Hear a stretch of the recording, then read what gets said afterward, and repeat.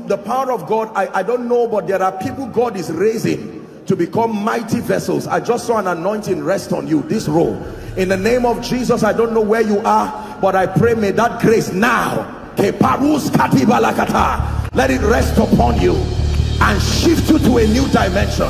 In the name of Jesus Christ. Welcome to Christocentric Message. On this channel, you are going to get soul-lifting messages, faith-based content, prayer drills, and videos that would help you grow spiritually. Remember to subscribe to the channel, like the video you are about to watch, and comment on it. Stay blessed. It's always my joy and my privilege. Hallelujah. God taught me years ago that He can do without me. Hallelujah. Years ago that He can do without me. So when people begin to act indispensable, they reveal the realm that they are functioning in. Hallelujah. Humility is not just a state, it's a realm as a result of an experience. The Bible says, in the year that King Uzziah died, I saw the Lord. And at the end of that encounter, Isaiah said, send me. I always ask this question, who sent him from chapter 1 to 5? Hallelujah. So we thank God for what God is doing in this ministry. I've had the opportunity to say this through the years. Please, everyone who has the opportunity to attend these conferences, don't take it for granted. Hallelujah. It takes a lot of energy, resources, prayer, fasting to put this up together. Hallelujah. So receive, and I'd like us to just stand in 1 minute and honor the servant of God for putting this platform. Can you just appreciate him? God bless you, Pastor. God bless you. Hallelujah. Please sit down. The immaturity of competition that happens in the body of Christ is a deficiency of the organization or an understanding of God's organization and His structure of operation. Hallelujah. Because when you know what God has given you, you will know what He has not given you, and you will honor and respect those who carry it. Hallelujah. It's a sign of great immaturity for a man to step into a place and begin to it is God that exalts men, and He designed it in such a way that if you exalt Him, He put the glory in you, so you will also be exalted. He said, Father, the hour has come. John 17 verse 1. He said, glorify now thy Son, to the end that thy Son will bring glory to you. Hallelujah. And so we thank God for this morning, and God is doing great and prophetic things in this meeting. I know that it's a wonderful thing God is doing, and I pray that God will really open our eyes to see what He's doing. Let's just look at a scripture before we begin. Genesis 3. Thank you, Jesus. Let the name of the Lord be exalted. From the rising of the sun to the going down of the same.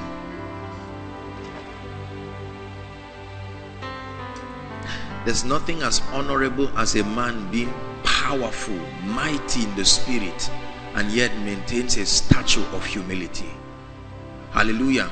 You know, the Bible says when you go into a place, He said, go and sit at the back. This was a prophetic language. We have too many people wanting to sit in front, Pastor. He says, sit at the back. That grace will speak, and it will carry you to the rightful place. There are many people who are wrongly sitting in the front, and they will be taken to the back. It will happen. We want more of you. We want more of you, Jesus. The more we know you, truly the more we want to know you, Jesus. More of you. Hallelujah.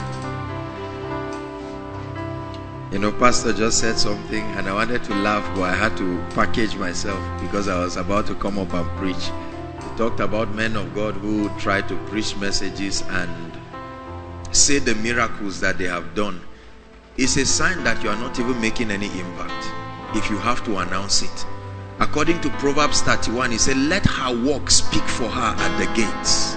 She will not speak for her works. He said, let her works.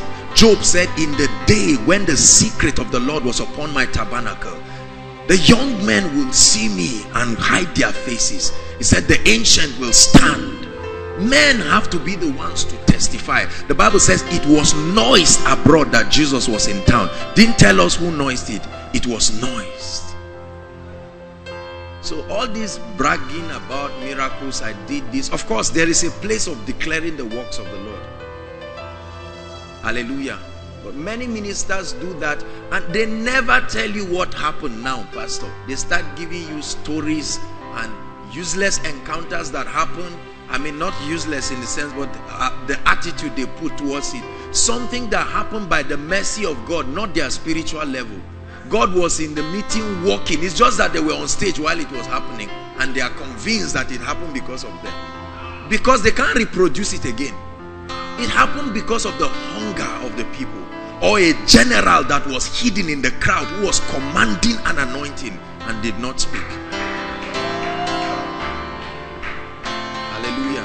If God opens our eyes to the realm of the spirit, it will break our pride in ways we will not recover from it. I'm always aware that when I stand to minister like this, I'm not impressing everybody. There are certain silent people. They may not talk, but they have an identity, a badge, a character in the spirit. So when you maintain that posture, you are able to communicate life in a way that will minister to people. Bless God for the wisdom that people are learning in this ministry. This is the kind of revelation that will produce mighty men. Hallelujah. The Bible says in the cave called Adullam, to David was brought certain weak and beggarly people, but he began to make warriors out of them, to the extent that the Bible begins to give us the chronicles of their exploits, and said, among those weak men came mighty men, one who would fight and his hands will cleave to the sword. And David said, oh, that I would drink of the pool of Bethlehem. And these three mighty men, they were men who have been trained, apostles, symbols. See, let me tell you something. The proof that a man of God is great is in the lives and the success he has multiplied in others, not how much he has built an empire for himself. Thank you, Jesus. Genesis 3. I also appreciate every servant of God in this place. The Lord bless you. Thank you once again. 24. Genesis 3:24. Or let's start from 23. Therefore, the Lord God sent him forth from the Garden of Eden to till the ground from where he was taken. So he drove out the man, and he placed at the east of the Garden of Eden cherubim and a flaming sword which turned every way to guard the way of the tree of life. Please look up. I just want to explain a few things to us before we start. The Bible says that because man had, you see, the tree of life was meant to keep man in whatever state he was. Do you understand? The tree of life sustains you in whatever state you are in. And now that he had partaken of this, of the forbidden tree, hallelujah, if he ate the tree of life again, he will remain in that state and redemption will be impossible. Hallelujah.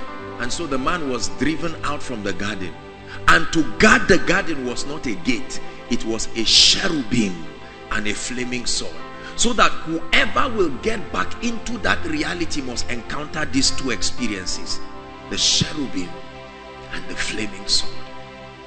Hallelujah.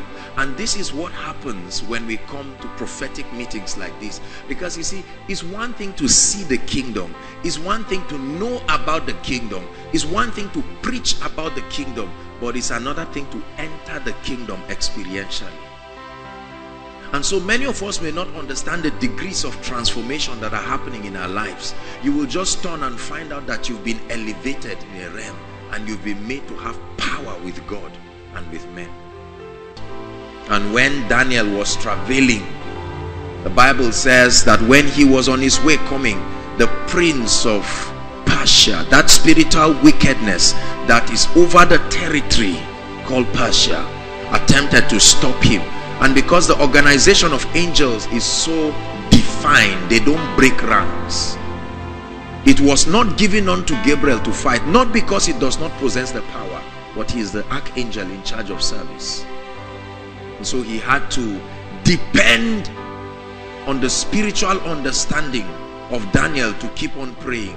And as a result, Michael was sent. And Michael came and prevailed over the angel, and he was allowed. He said, and then I am come to give you understanding. Hallelujah.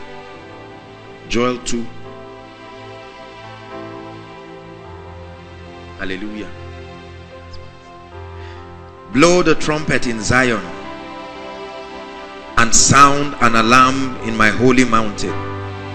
Let the inhabitants of the earth tremble, for the day of the Lord cometh, for it is near at hand, a day of darkness and of gloominess, a day of clouds and of thick darkness, like the morning spread upon the mountains, a great people. Now you begin to watch the description of this army. A great people and a strong. There had not been ever the like, neither shall be any more after it, even to the years of many generations. A fire devoured before them, and behind them a flame burneth. The land is like the Garden of Eden before them, and behind them a desolate wilderness. Yea, and nothing shall escape them. The appearance of them is as the appearance of horses, and like horsemen so shall they run. Like the noise of chariots upon the tops of the mountains they shall leap. Look at the structure of this kind of army. Like the noise of a flame of fire that devoured the stubble, shall the strong people set in battle array. Before their face the people shall be much pain, all faces shall gather blackness. The Bible says they shall run like mighty men. They shall climb the wall like men of war, and they shall march every one on his ways, and they shall not break their ranks. Neither shall anyone trust another.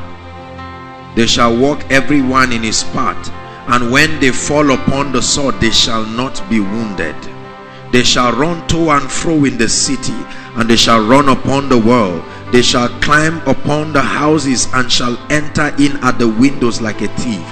The earth shall quake before these kinds of people, and the heavens shall tremble. The sun and the moon shall be dark, and the star shall withdraw her shining. 11. It says, and the Lord, the owner of this great army, shall utter his voice from before his army, for his camp is very great, for he is strong who executed his word. For the day of the Lord is great and very terrible, who can bear it?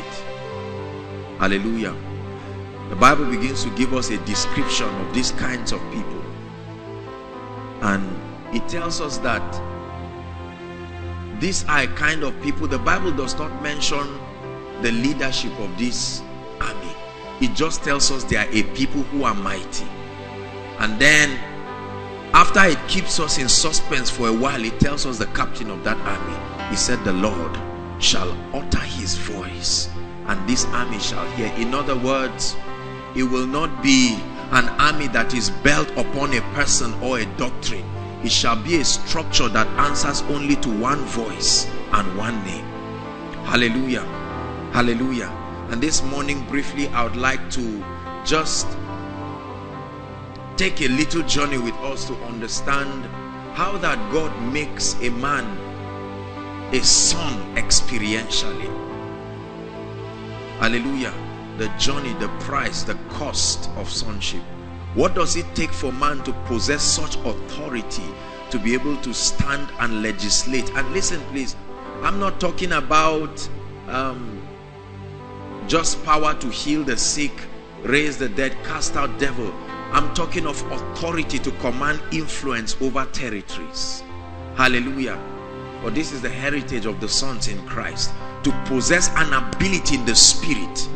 The Bible says the heaven of heavens belongs to the Lord, but the earth has he given to the sons.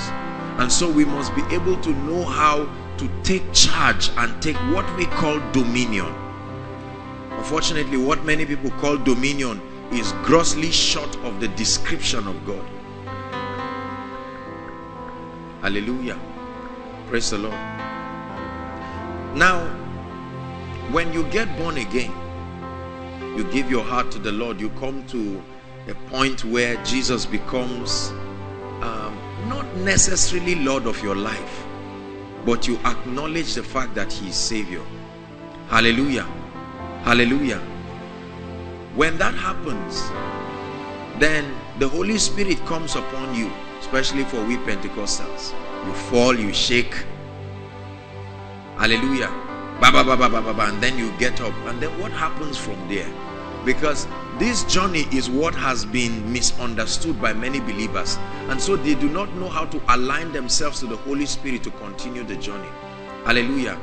And in many circles, we just teach people that once you are filled with the Holy Ghost, the next thing is to begin to press to see one drop of anointing here and there, one word of knowledge, one gift. Did you know that the Bible gives those experiences a name? What does it call them? Gifts. What is a gift? You've collected one, so what is a gift? This is a minister's conference. What is a gift? No, whatever you say, you are right. Don't worry. It's not a prophetic question. It's a direct, what is a gift? Hallelujah. A gift is an expression of love and kindness to you. Has nothing to do with your merit of it. Hallelujah. And so when the Bible says the gift of the Spirit, it's amazing that a man brags over a gift. Is that not interesting? He calls them what? Gifts. The only reason is in the church of Christ we have had only few portraits that have moved beyond the realm of gifts. This is the reason why the central pivot and the attracting factor for the average believer is to get to a point where he walks in gift. But haven't given us a comprehensive description of this gift. Then in 13 it says, behold, I show you a more excellent way. That means there are other ways. The Bible begins to give us a description in Isaiah 11, talking about the fullness of the Spirit of the Lord, the Spirit of this, not a gift, the Spirit of it. Hallelujah.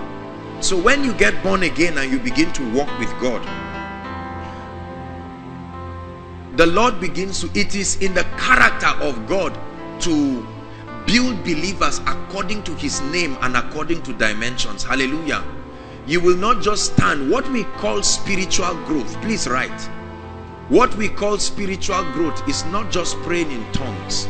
Spiritual growth means two things. Number one, your degree of conformity to the structure and the character and the nature of the Christ.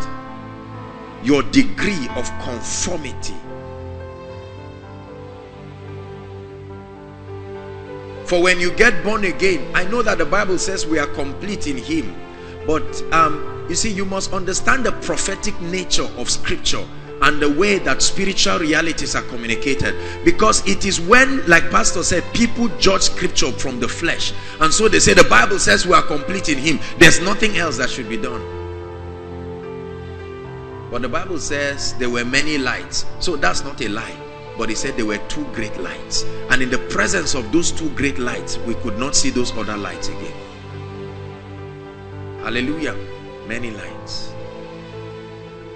So spiritual growth is first and foremost your degree of conformity, and this is the reason why the Bible says when he led captivity captive, he gave gifts unto men. Hallelujah. First apostles and prophets, Ephesians. Hallelujah. First apostles and prophets, and then teachers and evangelists and pastors. For what? not building ministries and names and wearing suits. He said for the equipping of, he already called them saints, but they must be equipped. Are you seeing that? He didn't say for turning men into saints, for the equipping of the saints, comma, that they, the saints, will now do the work of the ministry. So what we call ministry is actually the equipping of gifts. The fivefold are not the ministers, they are the gifts that equip the body to do the ministry. Hallelujah.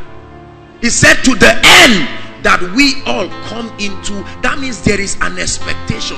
This journey is not a vague journey. You should mold into a portrait with time. Hallelujah. So if your Christian experience is not gaining a shape and a posture over time, you are following the wrong map. Hallelujah. He said to the end that we all come into the fullness of the stature of the measure of Christ. As a result, not being tossed to and fro by every wind of doctrine.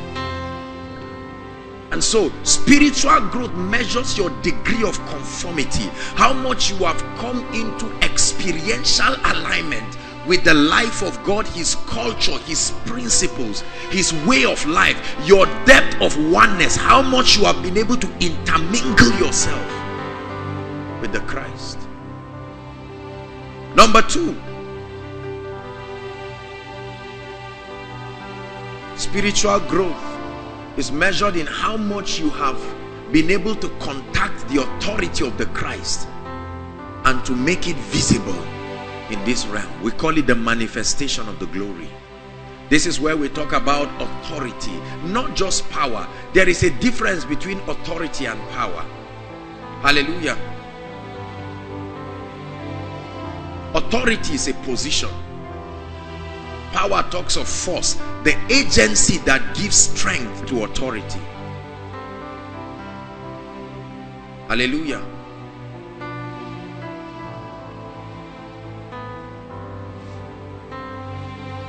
If this is my church, hallelujah, and assuming this lady is an usher, the moment I get married to her, she has authority. Correct? She may be weak physically, but she has authority. Many people in the body of Christ know power, but we have little knowledge about authority. And Jesus kept scanning through his walk in the earth to find out if any man would have that understanding. And then one day he found a man. The Bible calls him the centurion. And when Jesus, he beckoned on Jesus to heal his son, and Jesus said, all right, I'm coming. He said, no, you do not need to come, because I am not naive about authority. For I myself, I am a man who is under authority of the Roman government, and by reason of this position I occupy, I can tell a man go and he will go. I will tell another come and he will come. And if he refuses, then power, you see that power comes to enforce the strength of authority.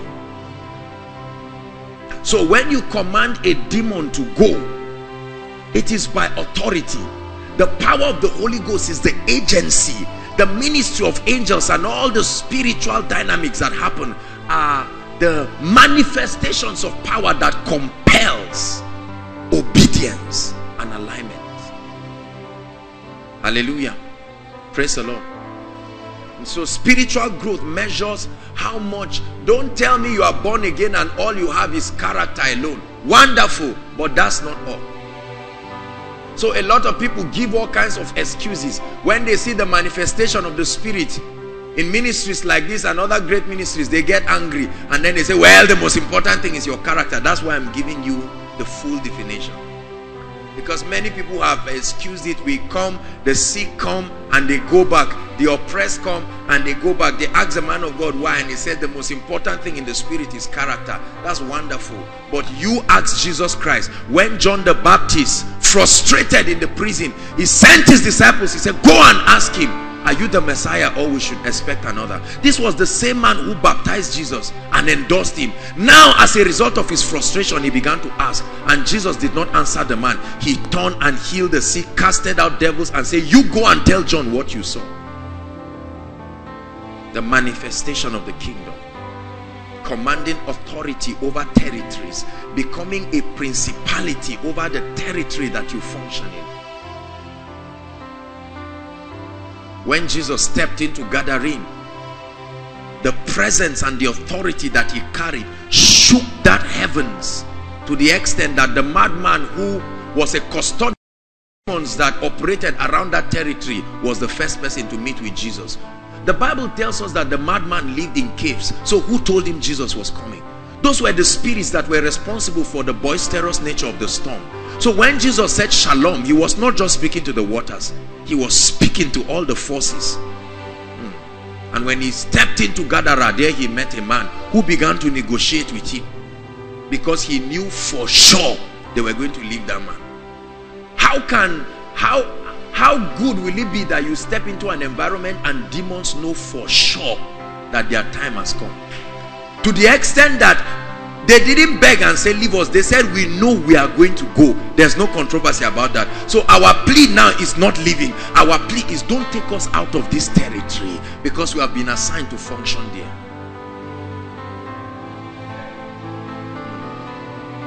This is going to be the character of these men called the sons of God. They will move in signs and wonders and do more miracles unconsciously than they would do consciously. The new rule for greatness in our generation and our time would not be how much power you carry. It will be a different rule. How much you can keep territory stand still. The Bible talks of Joshua. He said he looked at the sun and he told the sun, you shall not shift. I changed geography. Whatever needs to be altered in the northern and southern hemisphere, let it happen, because a son has spoken.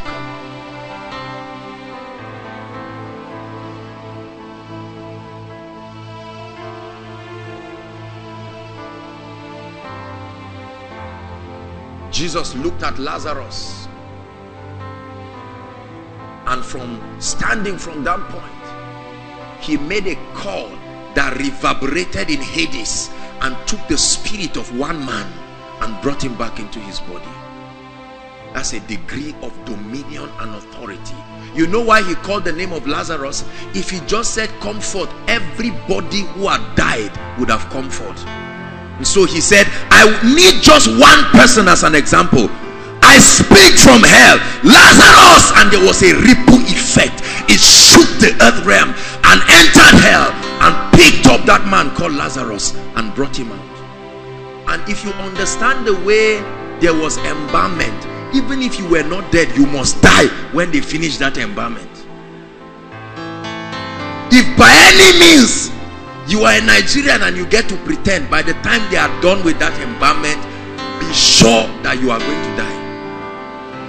And so, how did Lazarus rise up from the grave and walk out? Because his legs and his hands were bound. But that same voice brought him until he stood, and he said, loose the man and let him go. See, brothers and sisters, let me tell you something. All that we have seen is not all that there is. I've studied revivals carefully, because the Bible says follow them who through faith and patience. It didn't say follow deceivers. Follow people who have obtained the promise, not liars and hungry people whose God is their belly. I've had the opportunity to study revivals, and can I tell you something? Do you know that in the days of the Azusa Street, the Wealth Revival, D.L. Moody Revival, do you know that the newspapers, all the talk of the town was what God was doing in a city, to the extent that they had what they call a spiritual mayor. Alexander Dowie was a spiritual mayor over Illinois. He had the authority to say he was going to build a city called Zion. He was tired. Of course, that was not the best of a decision. Hallelujah. But we honor him for demonstrating authority over that city. He bought a property and put a new city in that place. When it was 12 on the dot, everybody in that city must stop wherever you are and pray. Wherever you are, you must stop and pray. He became such a force in that city. But right now, if you see a man's poster on newspaper, two things have happened. He paid for it, or he has done something wrong.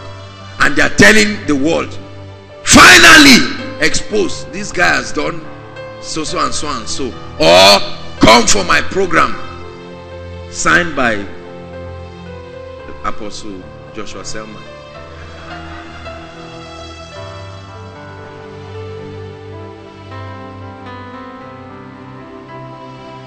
If your influence is not territorial, you are not yet a son. We have many local champions shouting in church, doing everything, but outside the immediate environment there is no operation of the kingdom. They have not gained power in the heavens to regulate times and seasons and to compel all things to come into the obedience of Christ. A man called St. Patrick in a land called Ireland. What a great man. He shook that place single-handedly. Someone had been dead 6 months, the son of the king, and he said, prove to me that this Jesus is alive. And they said, I know one man called St. Patrick. They called St. Patrick. He said, I will prove it to you. He signed his name, St. Patrick, on the grave. He said, open it up. And they brought that guy alive. True story. Not the type men of God lie in church. He said, I was there and 80 people fell under the anointing. If you understand the move of the Spirit, it's impossible to know. All those things are jargons, a symbol of immaturity, handling the word of Christ craftily. And then people clap. What a shame. And demons are saying, but the other people that lived in those generations were hotter than this. What is going on? And at the end of it, a protocol leads the man. If I'm a I beg, all those things. There must be a higher call. I'm giving you a new taste, a new appetite for spiritual things.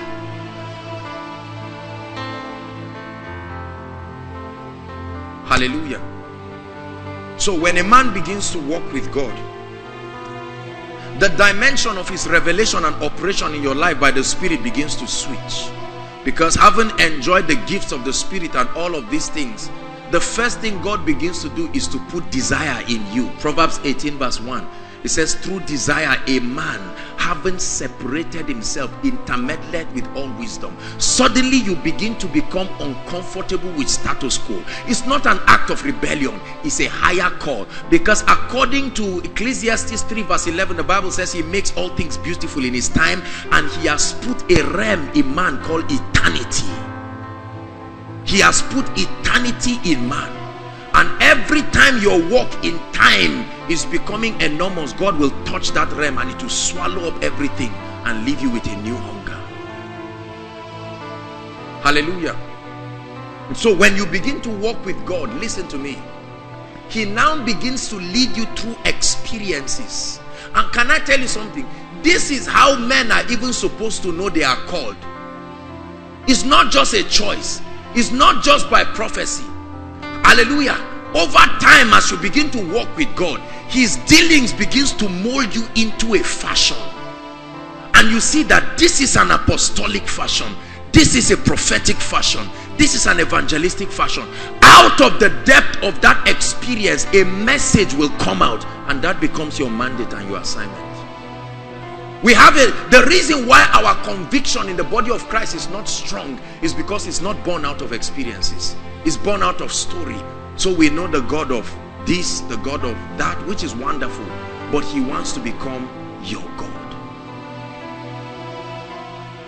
Hallelujah. He said, I will be their God and they shall be my people. Praise the Lord.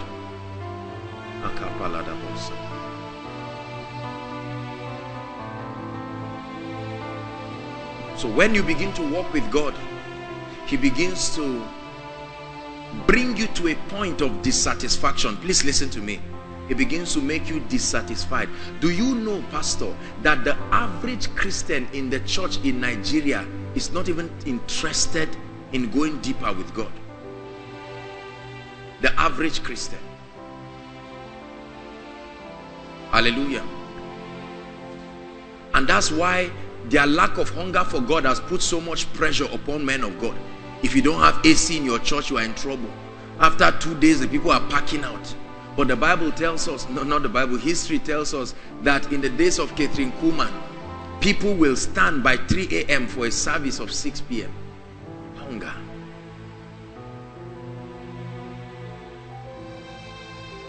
The day you see people fill up a meeting, a celebrity musician is coming or someone. And the Bible says because the people like it so. So the men of God have been compelled. And right now we have read all kinds of church psychology books that have taught us to convert our church into a business organization that is supposed to feed the appetite of people. And we have ministries that have websites that you vote the message on Sunday. Oh yes. Oh yes. No, here you don't know because you are busy building yourself in the spirit. But I'm telling you, there are realities that happen. So you vote it. And there are suggestion box if for any reason you were grieved by the gravity of the presence of the spirit in that meeting. It is within your power as a citizen of that country and a well-meaning member of that church to communicate your grievances to the end that an amendment be made for tomorrow. And now you don't laugh because it is that same congregation that is saying the earth is waiting for the manifestation of sons. After this morning, you will know whether the world is waiting for you or you are the one who is waiting for us. There will be a separation this morning so that you will know whether or not. You see, truly, every time I hear people, you go on air, almost everybody saying a revival is coming, and they are the ones who are corrupting the revival.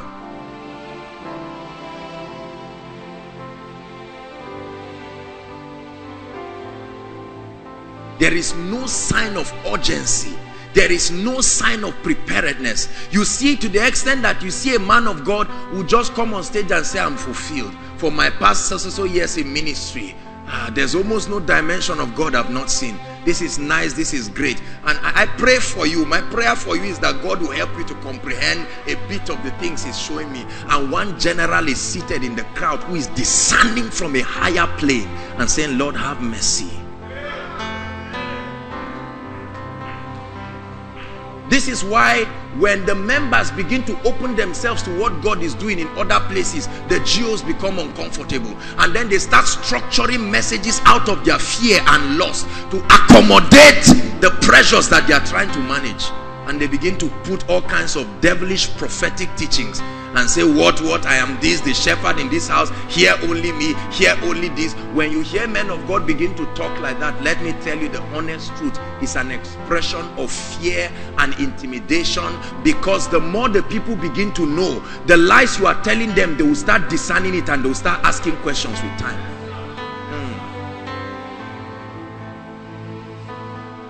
Hallelujah.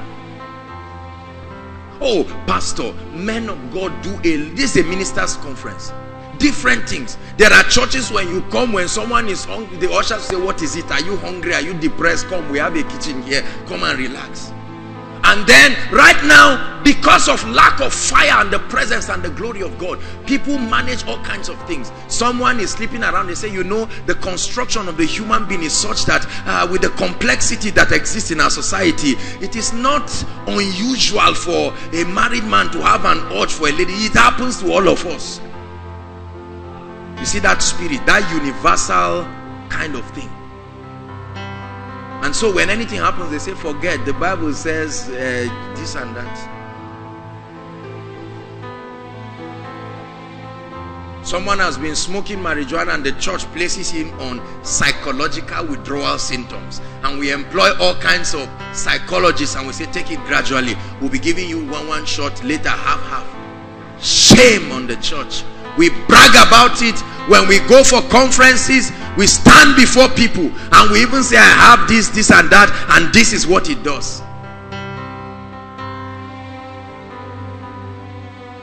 Because the Bible says, woe to any city whose king is a child. Woe. Doesn't matter how many years you have been in ministry, whose king is a child. But the earth, creation, has been crying, because you see, they all have voices. The birds, the earth, all of them. Listen, don't be deceived by the structure and the way earth is. It's important for you to understand that this earth has voices, the winds and everything. The prophet will speak to the earth and say, oh earth, hear, hear. And the earth responds. At least some of our American films and all the films that we have around have given us a description. that there are certain things in these laws that we do not know. Hallelujah. And creation keeps discussing and saying, a prophecy was left that will be delivered from this bondage of corruption. Did you know that when Hurricane Katrina was going to hit, 3 days before it hit, all the animals there went away? Oh yes, they went away.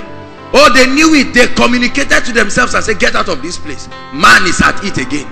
And because of his carelessness, we're about to suffer something. And the men were busy eating burgers and pasta and everything.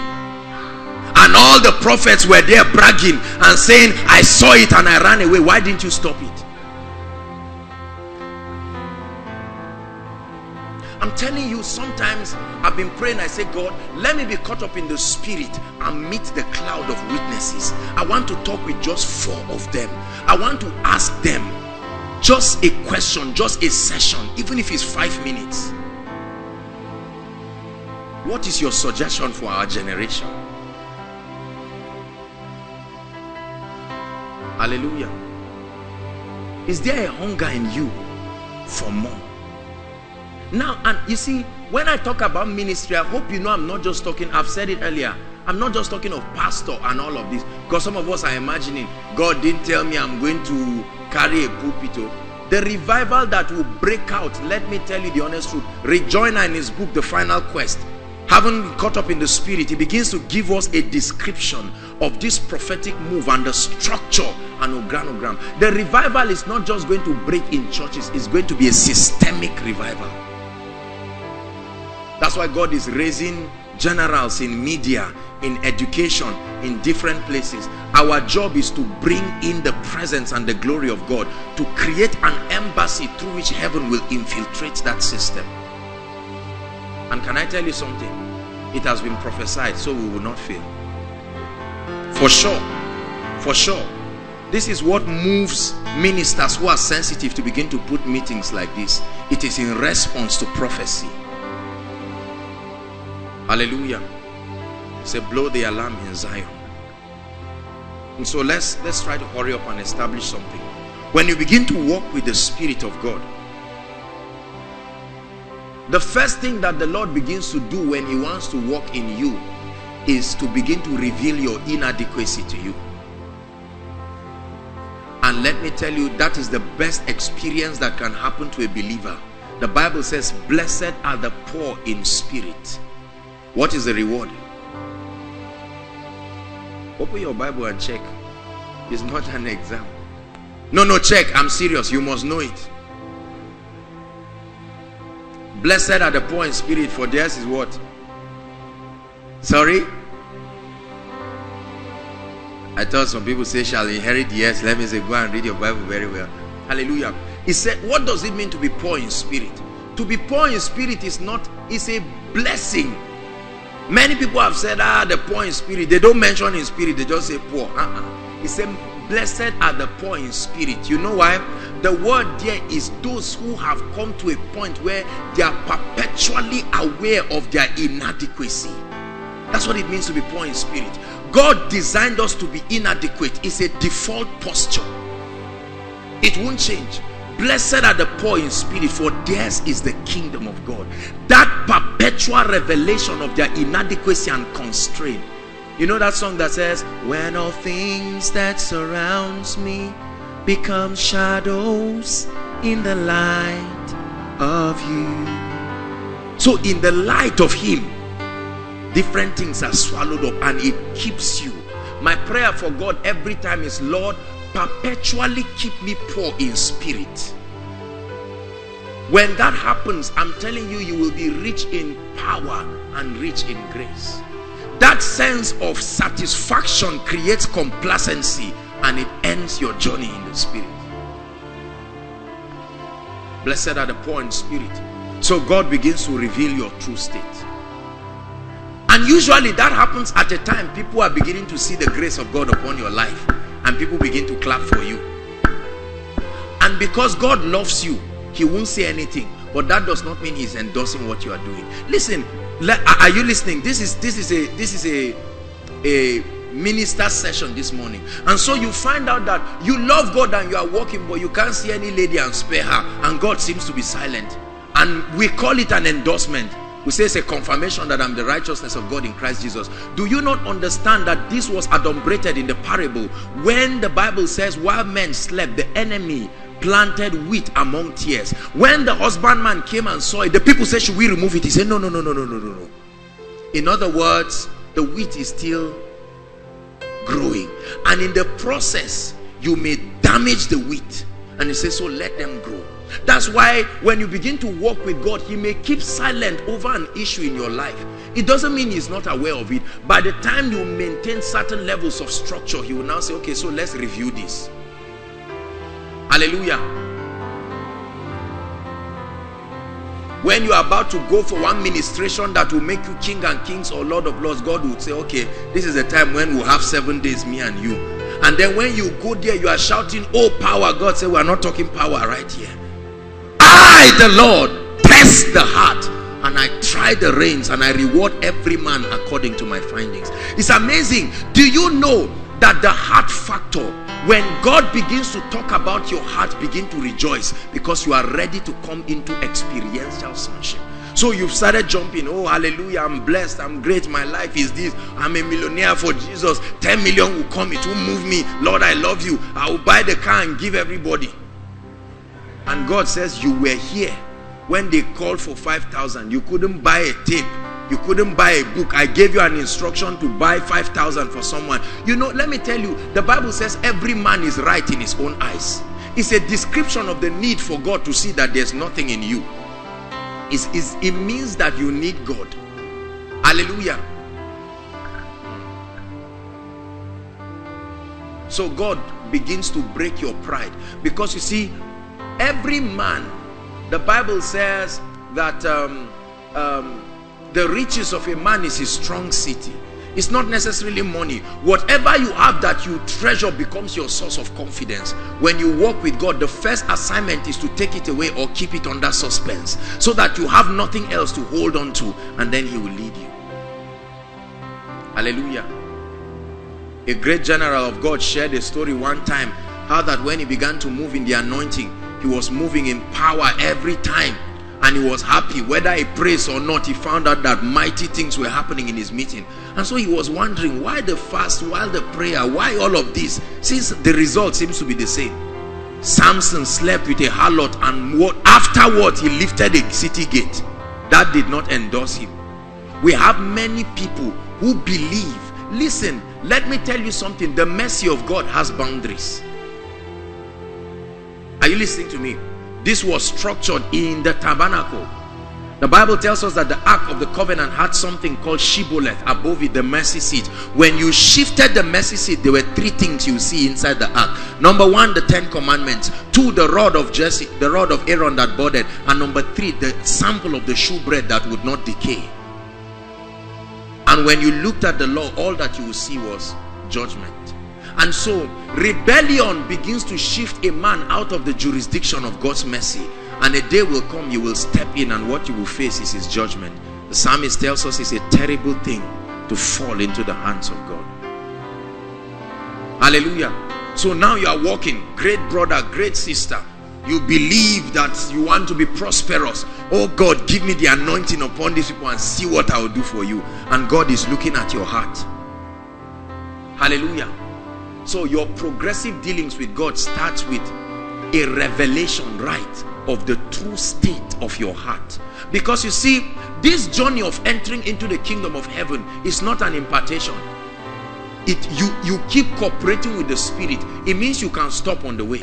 A day can come, you can say, God, I'm tired. To thy tents, O ye Israel, this is where I've camped, I've tried. You won't go to hell. But be sure that what you are seeing, like Moses, you will see the promised land, but you will not enter. Hallelujah. God begins to reveal the state of your heart. And so this morning, God is going to reveal to us the state of our heart, and then God will guide us. God keeps telling me all the time, son, you have not even seen anything about my glory and my anointing. That's why I get afraid when people begin to talk and say we have in our midst A great man of God. Hey, I just imagine God listening and say, remember, while the applause are coming, I'm hearing his voice louder than the claps. He's saying, remember what we discussed in the secret place. Compared to where you should go, you are just one step out of the cave. That's why, you see, when you have these experiences, these songs that you sing as special number become an expression of truth. So every time you sing it before people, you communicate, you reveal to them the overflow of your secret place, and you are able to impart upon them the same fire that drives you. Hallelujah.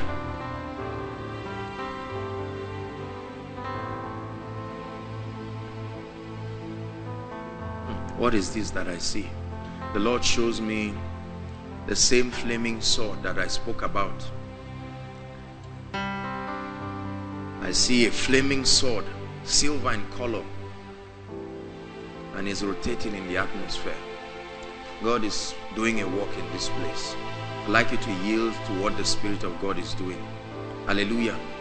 A flaming sword. I see two flaming swords now. Two flaming swords. And the number 2 is the symbol of a witness in the realm of the Spirit. Father, do what you are doing. Furnish us, make us sons in the name of Jesus. Hallelujah. And so Joel begins to speak of this army and tells us the structure that this army will carry. But you see, that army you see in Joel is the end product. Are you listening to me? But then it will not just come by claiming. You don't claim that realm. Hallelujah. The Bible says, let us therefore labor. The word labor in the Greek there is constrain yourself even as unto death to enter that realm. Let us therefore labor. He said, for there remaineth a rest for the people of God. Although they are the people of God, he said, there remaineth a rest. Hallelujah. Let me show you something interesting. Jeremiah.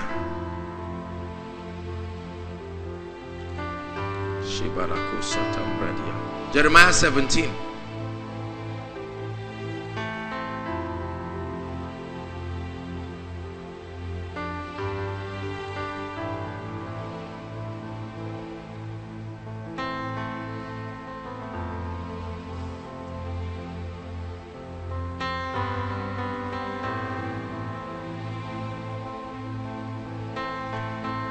So we bow as we enter the throne room, and we come at your feet. For you are holy, thou art worthy, there is none like you, for in your presence that is where we must be. Lord, we bow as we enter the throne room,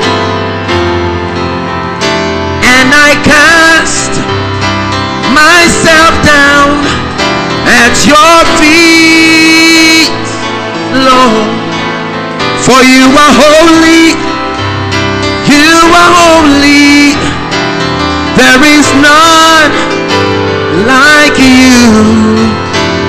In your presence, that is where we must be. For in your presence, that is where we must be. For in your presence, that is where we are changed. It's in your presence, that is where I must be. In your presence, that is where I am changed. I am changed. There is no one like my God. There is no one like my God. The one who can prune and change and refine. There is no one like my God. Blessed is he who comes in the name of our God. Blessed are you, for you come to us in the name of our God. Blessed is he who comes in the name of our God. In the name of our God. In the name of our God. You know why I sang this song? I suddenly began to hear the sound of chariots. Mighty chariots. Mighty chariots. Mighty chariots. And I was wondering, suddenly a light was opened before me, and that was why I began to sing. Learn to respond to spiritual things. This is what is happening to you. Your organs of interaction and expression in the spirit are being exercised, so that you are able to discern and walk with the frequency of the spirit. You are able to move at the respiratory rate of the spirit, so you know what impulse of the spirit is at every time. But this is how you gain power, structure in the spirit. Blessed is he who comes in the name of our God. Jeremiah 17, you're still there, verse 9. The heart is deceitful above all things and desperately wicked. Who can know it? Just stop there. Look at me.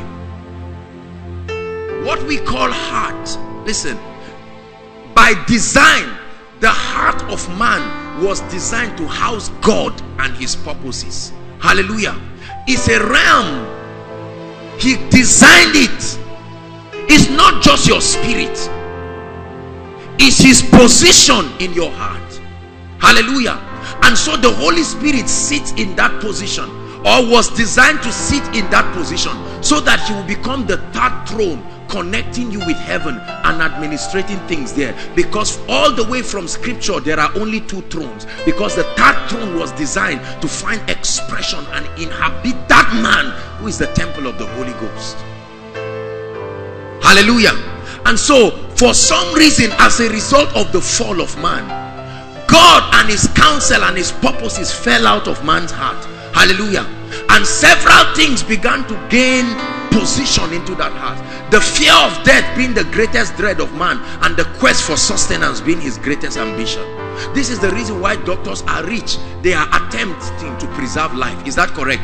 Everybody will pay any amount to make sure that he does not exit this earth, because he's not sure of what he will face.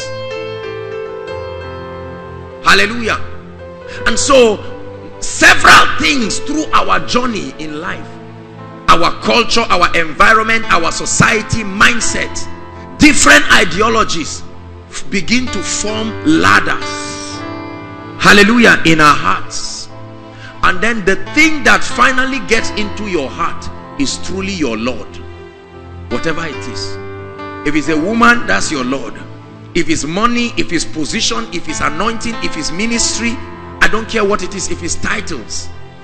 So when you get born again, Jesus, I give you my heart, be the Lord of my life. The only thing that was really valid at that point is the revelation of him being Savior, because that is purely on account of his grace, and there is no works, lest any man should boast.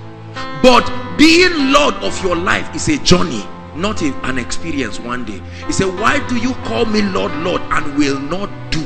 There is a doing that proves his lordship. Are you following me, please?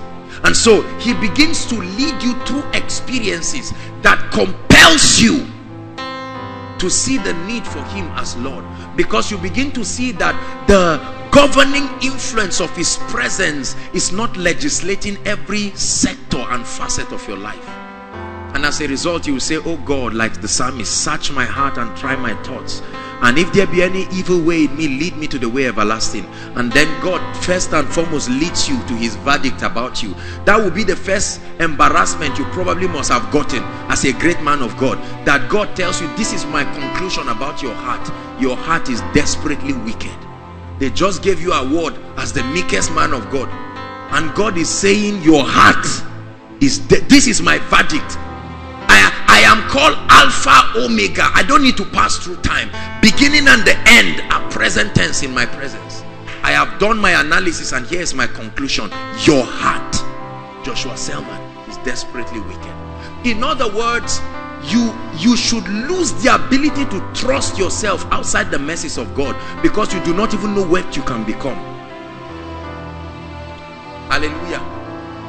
David, who would not kill Saul, an obedient young boy, was at the wilderness. Hallelujah. When the prophet Samuel began to cry and lament over Saul, the Bible says that the Lord spoke to Samuel and said, for how long shall you weep, seeing that I've rejected Saul as king? He said, but now take thy horn and go to the house of Jesse, and there anoint the next king. And the Bible says they had to go and bring David, a smelling boy in the wilderness who was diligent with his hard work. You would imagine that that guy would have no guile in him whatsoever, to the extent that when they anointed him, he went back to the wilderness. He didn't even run to the throne. That was a sign of submission. It was a sign of diligence. It was a sign of respect. But you watch the analysis of David's heart. When he had opportunity twice to kill Saul, he did not kill him. He said, I would not do this against God's anointed. Is that not what we will call the fear of the Lord?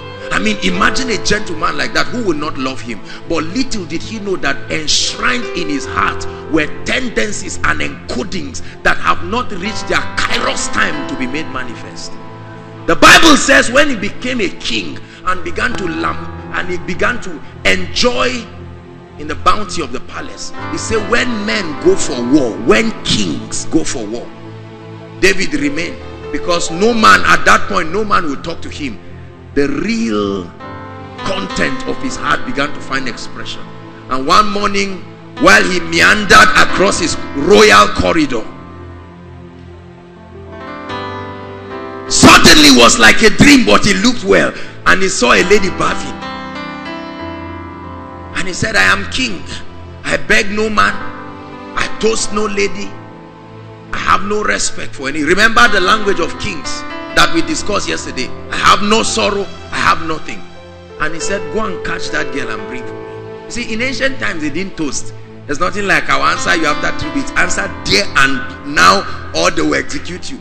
The king did read Ahasuerus. I mean, in the book of Esther, as Ahasuerus said, gather them. When he chooses one, he said the rest go. You understand what that means?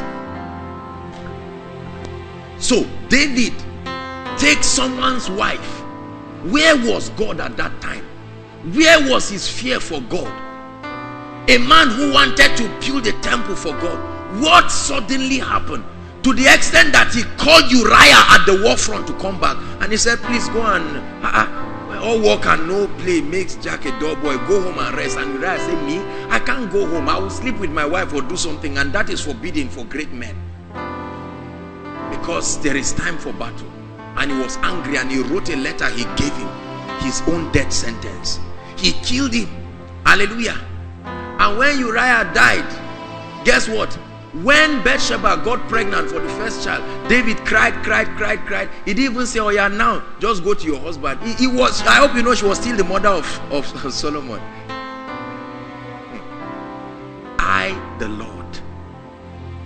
While you are rejoicing and say, Lord, if you give me this anointing, or if you give me this church, just give me this power, and you're even kneeling down and crying, tears and mucus are all coming out of your mouth, the Lord, the word of God, which is a person, not just a book, is discerning the thoughts and the intents of your heart. Are you following me now?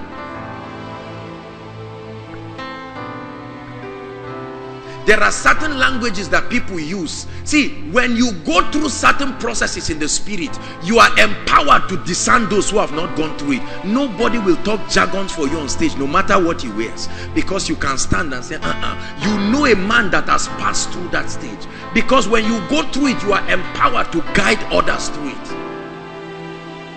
This is why a lot of men of God have no message when they are counseling people. They have not gone through certain experiences that can prepare them to relate with the dealings of people. So someone says, I woke up in the morning and I had a dream. I died and then I came back to life. I say, the devil. Who told you is the devil? But when you have interacted and done business in the spirit, you can recognize and say, this is a strange sound. But then I know this sound because it's a sign and a symbol of the experiential dealings that God will begin to do in you. He's bringing you to a realm in the spirit called Galatians 2:20, when you'll be left with nothing but the life of Christ. He said, I have been crucified with Christ. Nevertheless, I live. Yet not I, but Christ that lives in me. And this life that I live in the flesh, I live by the faith of the Son of God. And a possibility exists to jump classes and even graduate yourself by yourself, award yourself, give yourself certificate and employ yourself in the spirit, and God will just be watching. But those classes and lectures you missed, I assure you, if it is God, you will take them again. No matter how far you go, you will take them again. It's embarrassing in the physical realm to sit down in a primary school stool. You know these small chairs you used to sit down on, this dark wooden one. But many people are coming back to sit down there because they have jumped many classes in the spirit. I assure you, if it is the Lord Almighty, don't you think God is just in a rush? He can wait. Oh yes, He can wait. If a whole generation will not be ready, He will keep the suspense and zip up the story of that generation until they pass, and He will raise a new people. God can wait. He can wait. If we understand this, we will know that it's not as if God cannot do without us. I assure you, He can wait. He waited until the generation of Joshua and Caleb perished and passed away. Only 2 of them from that generation made it to the promised land. The rest died. He waited till new people were born. And then He told all the people, Moses told Joshua and the rest, He said, sound a warning and tell them what happened to their fathers, so that if they mess up, the same thing can happen to them. Let me tell you something. We have experienced many dimensions of God in the body of Christ, but we have lacked a major dimension. In the Hebrew, it's called Yirat Adonai, the fear of the Lord, the spirit of reverence. It's not supposed to scare you. It's supposed to bring you into the point of sonship. You see, sonship does not just talk about rights, it talks about responsibilities. Hallelujah. He said, an heir, as long as he's a child, he differeth not from a slave, though he be Lord of all. He said, but he's under tutors and governors until the time appointed. And so if you do not step into sonship, the elements in this life and things that are orchestrated will begin to win you and train you until you come to that point where you have a testimony of the Lord for yourself. So the Lord begins to walk with you. Please follow me, because this is what God is doing in our hearts. Suddenly you go to pray, and for 3 hours you are praying, you are asking for anointing, or you are saying, Lord, I came to talk to you about my relationship. I've been talking to you, you are keeping quiet. And God will say, all right, begin to write. 1, lost. And you say, God, what I say? He say, write. 2, bitterness. 3, you have an evil tendency to the extent that you can kill a human being. Right. And I say, Lord, it's just because I'm obeying you. I know that this is not me you are talking about. God is saying, you right. I want to make you command power in the heavens. The first thing is, it begins to embarrass you. You can choose to bind that spirit away and depart from the presence of God and say, I don't like this kind of deal. See, I like the one that tells me I am already complete. I'm okay. I'm fine. You see, the Bible says if your strength fails you in the day of battle, it says your strength is small. There are many people whose strength is small. And the angel tapped Elijah and he said, eat, for the journey is far. He ate and he ate a little and he slept again. The angel tapped him. He said, I know how far you are going. You eat, because the journey is far. And the Bible says he went in the strength of that bread, 40 days journey. Let me tell you, the preparations and the dealings and the furnishings that God is bringing right now, if we do not yield ourselves to it, the lapse of it, nobody, you will not have time. The responsibility upon our generation is enormous. You may not have certain times to build yourself this way. The only way you will do that is to opt out of the army and remain at the back. Hallelujah. Search my heart. See, when you begin to pray like this, it's not a lack of the understanding of new creation realities. It's a higher realm based on the light of God that you see. There is a dimension of God that you will see, that you will shout unclean. Without your brain coordinating, your mouth will begin to confess. It's not a sign of weakness.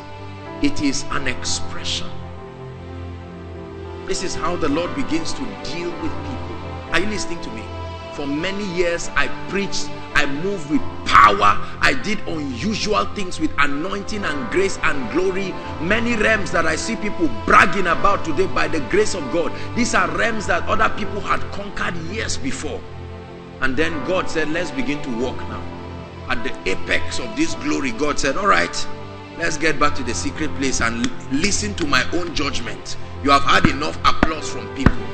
And when the Lord began to x-ray my life, I felt like dying. I was ashamed of myself and I broke down in my pride and pompousness.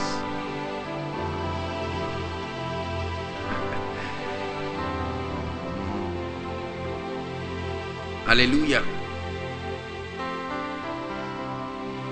And then when Jesus appeared to me, he left an imprint of his glory. When I saw him, I felt ashamed of myself. I thought I was not born again. See, all this drama and story people talk, I'm telling you, when you see him as he is, you will be glad that you were alive, number one. Number two, he will not need to talk. He will answer questions and create more questions. That's what will let you know that see, Ezekiel called him a wheel inside a wheel. That he didn't know how. He said, how will a wheel inside a wheel?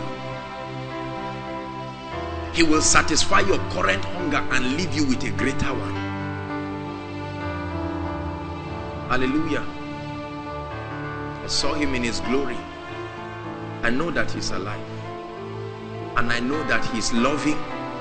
But I know that he can be a terrible God. I'm telling you. Hallelujah. I've said it. Every time I see people say Apostle Joshua Selman, I just remember Apostle Smith Wigglesworth, Apostle St. Patrick, Apostle Smith, Apostle Alexander Dewey. And then I just put myself in the picture and feel so ashamed. And I just draw back in sackcloth and ashes and said, Lord, a day will come, I will get there. I don't condemn myself, but I won't lie to myself either. Tonight, some of you will need to stop lying to yourself and say, I know God is helping me, but I've not gotten there yet. Lord, let's start this journey. Some of you after tonight's meeting will say, Lord, truly, just X all this nonsense and let's start a correct journey again, because we have been building nonsense. After our foundation, we started putting zinc.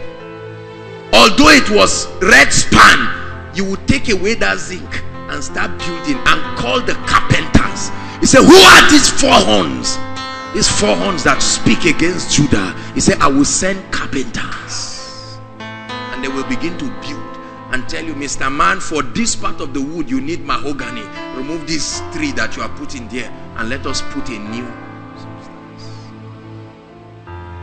Hallelujah. But you must open your heart. How many of us are truly ready to open our hearts this morning? I hope that this look you are looking at me is a sign of a contrite and a broken spirit, not annoyance. Because I'm not going to stop. We are still going to talk about some more. Your pastor loves you too much to leave you the way you are. There will be a furnishing. And when you arise, you will arise with a new glory. Hallelujah. Yes. Don Moen sang and said, Distant shores and the islands will see your light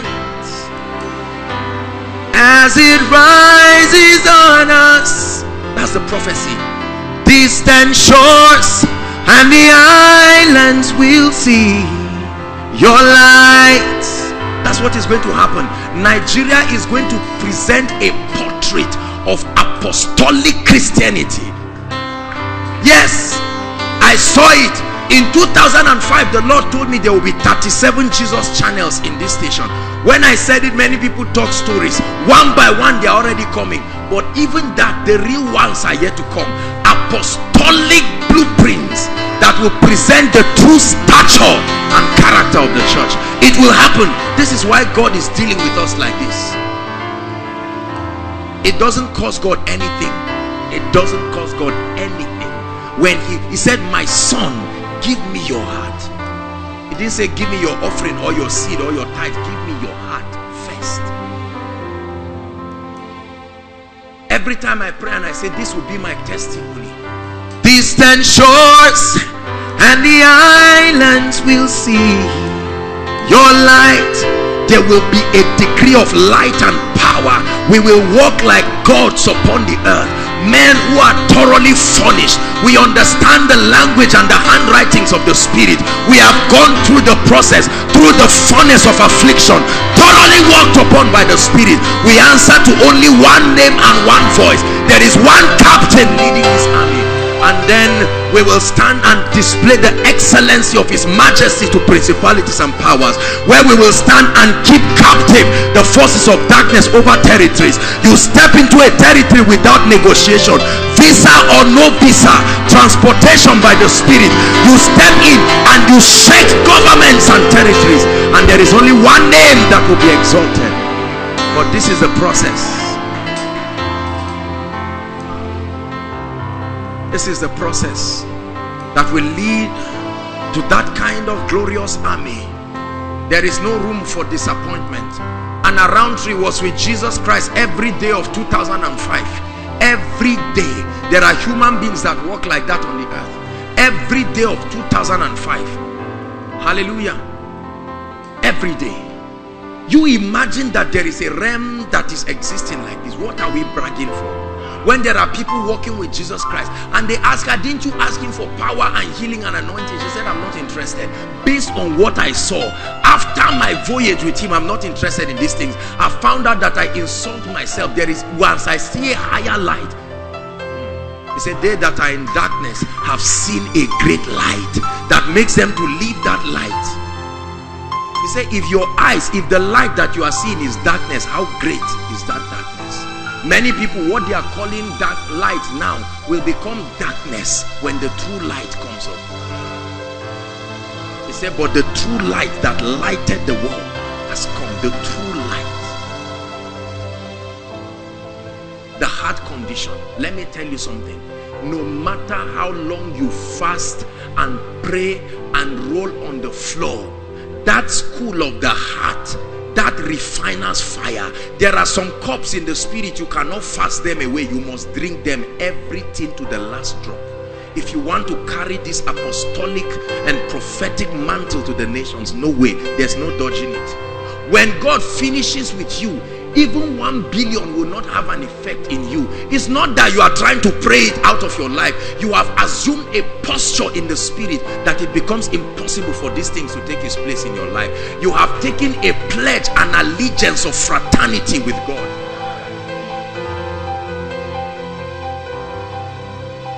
Hallelujah. Many people cannot stand the loss of Babylon, that great harlot. You know why? Because she's coming strong in Nigeria. A wind is blowing her into this country and she's stepping in, wearing her apparels of harlotry, and in the artistry of her wardrobe, she's moving around with that cup, seeking for people that she will give souls and gold and silver. He said, but the remnant of the house of Jacob, there are those who will say, you may not see trees, no problem. No matter how long it will take us, we will bear root downwards. Because you know the advantage of bearing root All little shrubs, they have to wait for rainy season. But when you bear root downwards, you will hit the aquifer and no longer depend on seasons for your nourishment. He said, he shall be like a tree that is planted by the streams. Others are waiting for rain, but this one is planted. He has gotten to the fountain. And when men are saying, my life is spiritually dry, suddenly you come with a new order and they say, from whence cometh this wisdom? What many Jews are doing is what the least person in this army will be doing today. I am convinced and I believe that in that time there will no longer be things we hold called miracle services, because there will not be need for it again. When there will be a new order of what commands respect in this earth. And those who cannot stand in the spirit to survive that stress test of the spirit will pack out, certainly.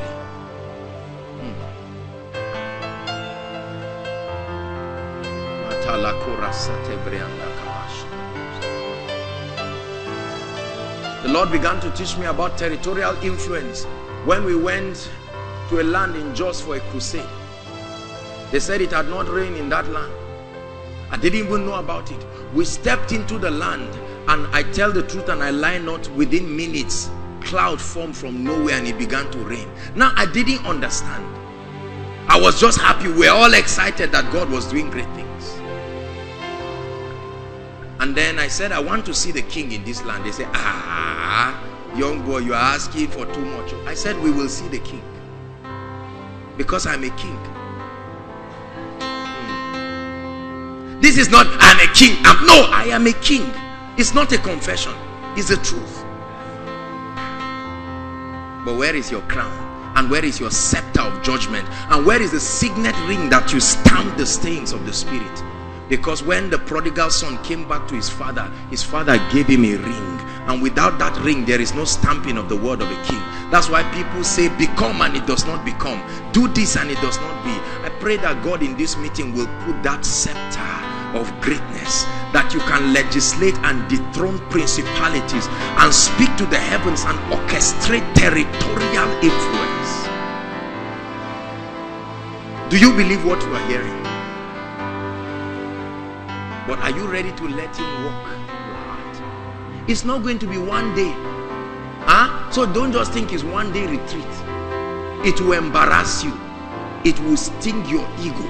It will reduce you to a point where you won't feel guilty, but you will be convicted. You will know what it means for the sword of the spirit to press through a heart of a man, and it brings you to that point where you die and you come into a realm called Galatians 2:20. It's not just a statement in scripture, it's a realm in the spirit. You assume a posture and you are unshakable and immovable, and it is only what God wants. You become an expression. Are you listening to me? Now the thing is that while you are going through all of these things, little will you know that you are being transformed. For every level you get into, a badge is given to you, that every force of darkness in the realm of the spirit can know your level and they can reckon. It's a reward system. Otherwise there is no, the justice of God is not at work there. When you go through those things, a badge is given. This is why the demons looked at the sons of Sceva. They said, you are sons, but you are not of the Lord. You are of Sceva. You are sons of a priest, not sons of God. He said, Jesus I know, because we saw an identity with him. Paul followed that path too. 17 years in the wilderness of Arabia, surviving the tests and the buildings of the spirit. He has gained this power. He said, but you just saw a lot of things and you were mimicking it. And it proved how weak they were by beating them and stripping them of one man. There is a realm where you will rise when God deals with you, where sickness and all these divine healing, divine health struggles will be, you will even forget about it. It becomes an old syllabus, because it's a mountain you have climbed. He said there is a path which no fowl knoweth. Hallelujah. It's not the issue of I will not be sick. You won't be. He said, no inhabitant in Zion shall say, I am sick. But the condition is Zion. In Zion. There's something about Zion. Innumerable company of angels, where the spirits of just men made perfect move freely. Are you listening to me? You become a wonder. You become a carrier of the presence and the glory of God, the essence of all that he attempts to communicate per time. You have no agenda of yourself. Every agenda is a derivative of that which you receive from him from every season. No matter how many times people pressure you, and when you look at that great harlot come to you, you won't even pray about it. You are too busy walking. It doesn't become a prayer point again. Hallelujah. They check you in your hotel room and one glorious sister comes and says, I was wondering, the way you were looking restless during the ministration, I just thought if we could talk. Let me tell you something that happened. I was in worry. God doesn't send you there, don't go. Ask relevant questions before you go. Praise the Lord. And after a wonderful session with the Spirit, I just lay down and I was just blessing the Lord for mighty things in the meeting. And I ordered food. There were prostitutes around outside, but when I entered, I ordered food. Suddenly there was a knock in my door. When I opened that door, the lady that brought the food and the way she was dressed, I just stood. I thought about my life, my destiny, the call of God upon my life. I collected the food. I said, how much? How much?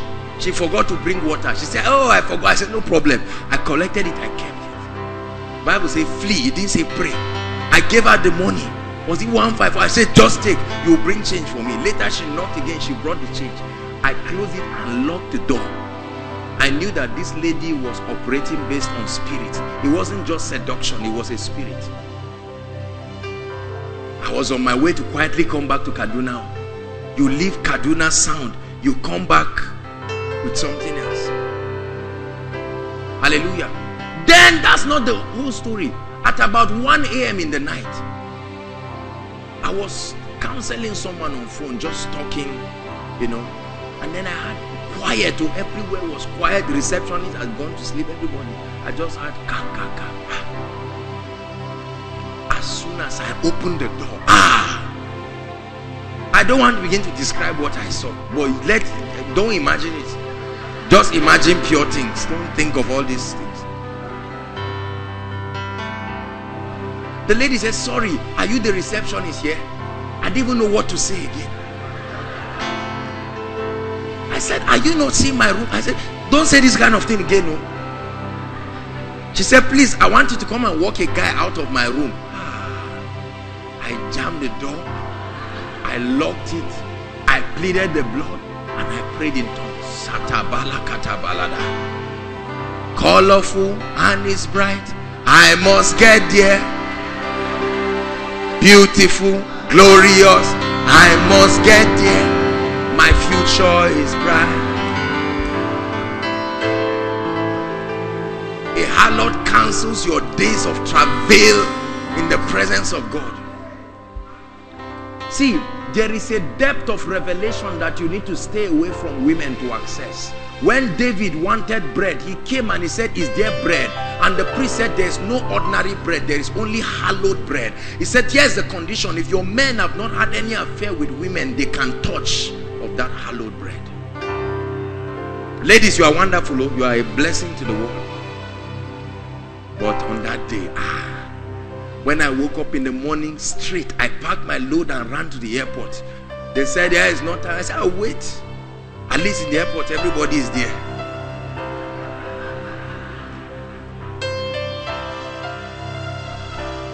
I would have slept with that girl quietly. Who will know? Won't you come back anointed? If it was you, what would you do? Don't laugh. What would you have done? Many of you at that point say, hey! He said, go and come back. Let me think about it. I say, Lord, if I escape this, you must console me. With all this, it's an allegiance of fraternity. You have made up your mind and said, Lord, I'm on your side whatsoever. Are you listening to me? I am on your side. You must mean it. Your heart. He said, my son, give me your heart. God must take a hold of your heart. Hallelujah. So you go to minister and maybe you were supposed to raise an offering for the church or do something, and you do, and you just find out that you didn't hear how much. Later they told you it was 40 million. You call the Jew and say, come, are you joking? He brought on a radium of 500,000. Do I look like your mate? I was sweating here. This is what goes on in our many men of God and their garbage. They say, oh God, better do something, otherwise I will disgrace you in this church. But the guy, when he came up on stage, he said, you are my God, you are my all. And God was just looking, and the angels were joining too. You are my all. Have you seen people do that? You are my God, you are my King, and they are already eyeing somebody in the choir. You are very stupid. You are my Lord, you are my this. Which acting is going on for heaven's sake in the church? You come home and you see everybody watching every kind of thing, doing every kind of thing. I used to know of a man of God who would sit down and watch pornography freely with his concubine. He taught a very dangerous message that immuned him from any questions. And I tell you, that guy saw dangerous power and anointing in his life and ministry. Hallelujah.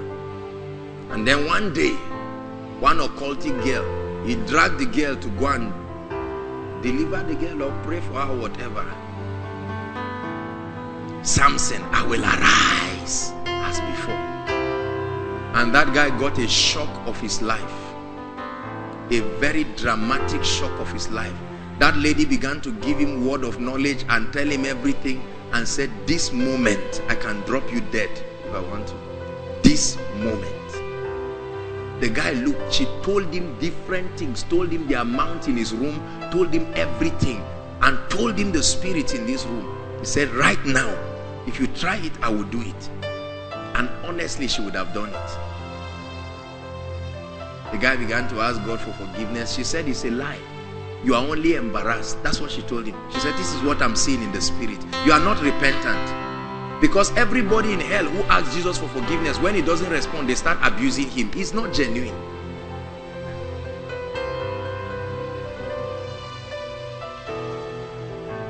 Are you listening to me? God is cleaning this house and bringing. See, it's because you are already bearing fruit. He said, he that bears fruit, my Father will prune.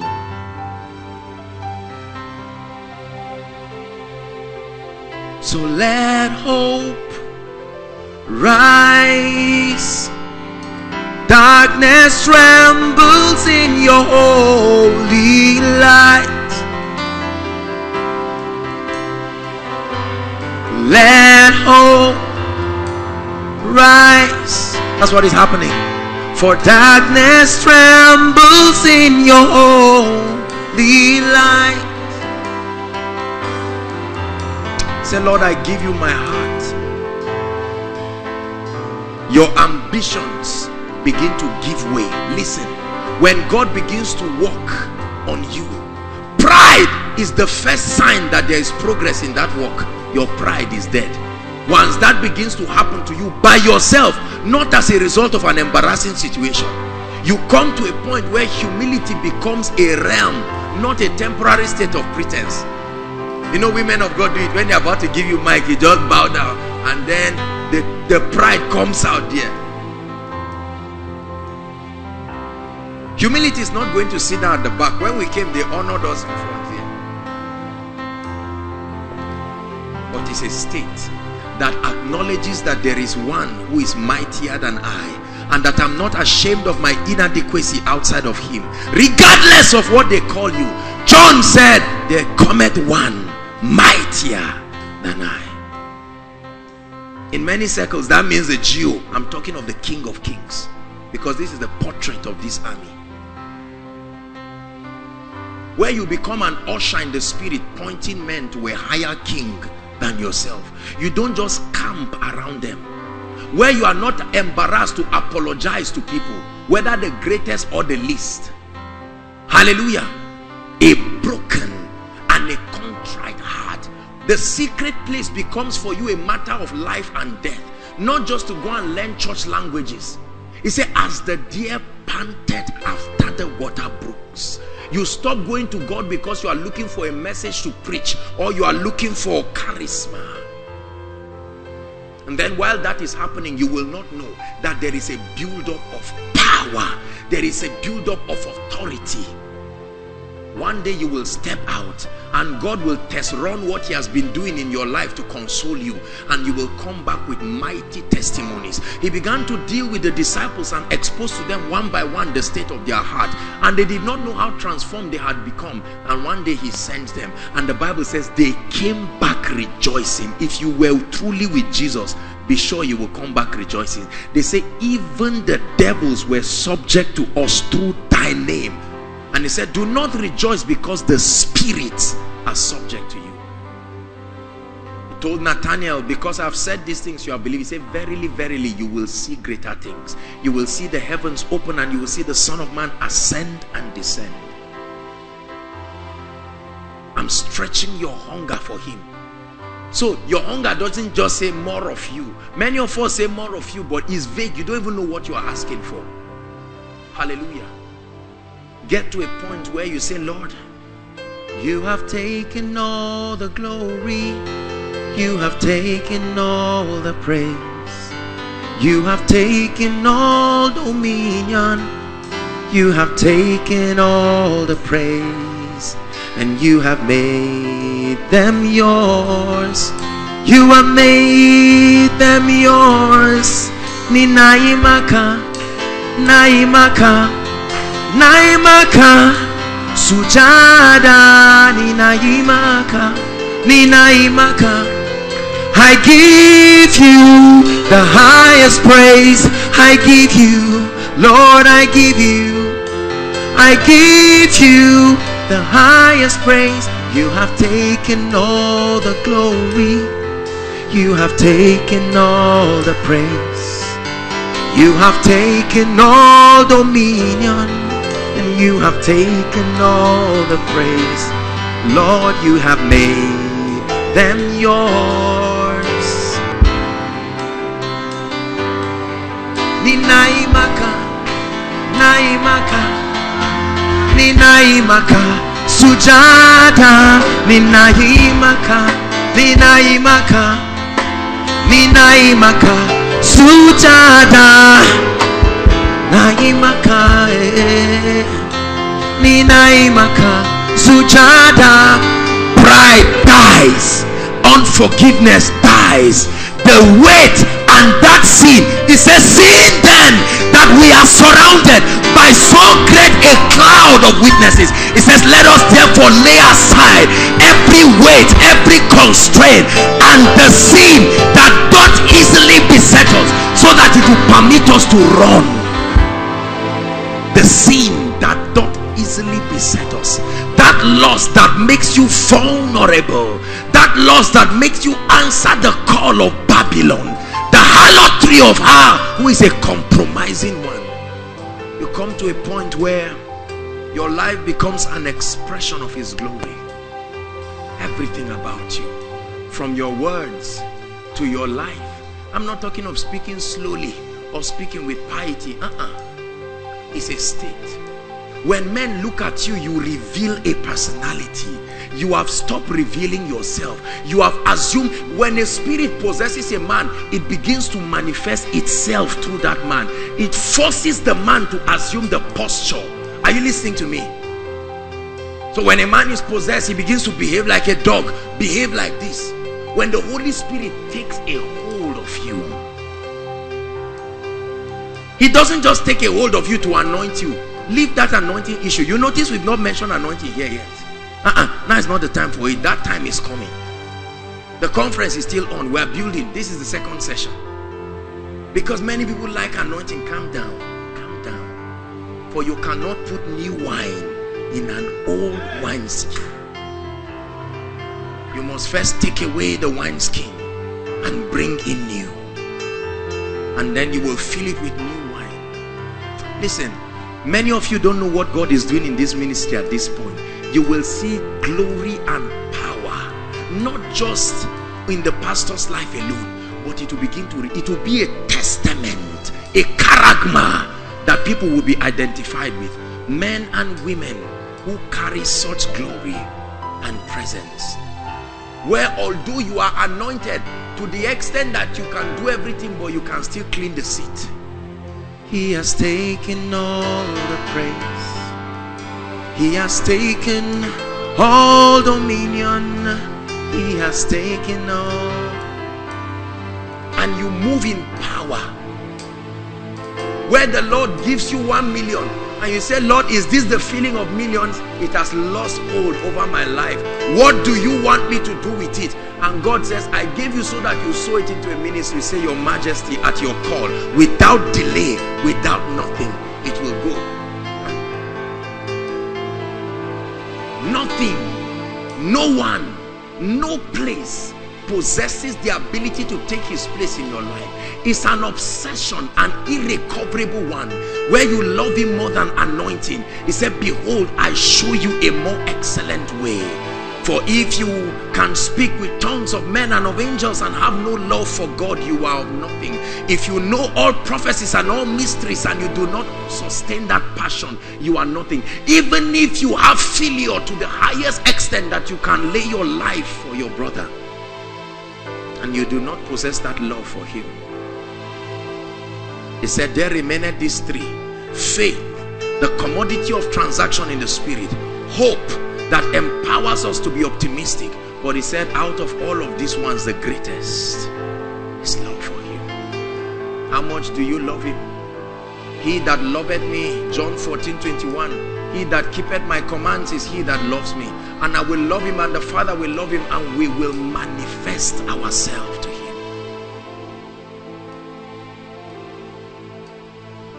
In the next few minutes, we are going to cry in a way in this place. I don't know how you want to do it. Are you listening to me? Everybody is going to drop every title. Tonight there's no Apostle Joshua Selman. While you are doing your own, thank God there's a carpet here. I'm going to cry. This is a minister's meeting. Are you listening to me? There will be a genuine cry. Instrumentalists, when that is the time, you will clash the cymbal and let us connect with the heavens and raise a cry and say, Lord, search my heart. This is why many of us have not entered some realms. It's not demons, it's the love of God to you. Many musicians, after going to music schools, they say they want to connect with this person and this person and that person. One day I ministered somewhere. Afterwards, some youth came and met me and they said, we're inviting you as a music minister in our program. I say, I don't sing. I'm not a music minister, but when I'm in his presence, I sing and he likes it.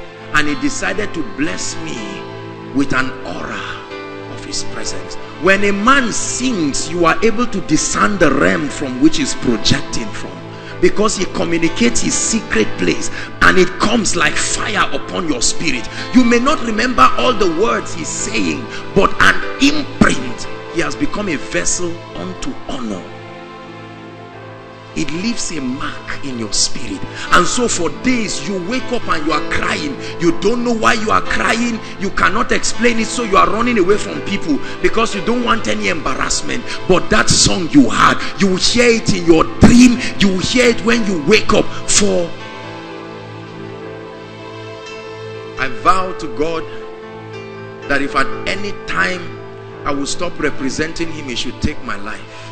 It's an allegiance of fraternity, and I mean it from the depths of my heart. It doesn't matter what, it doesn't matter where. I have come to a point where I have seen the vanity of life outside of Christ.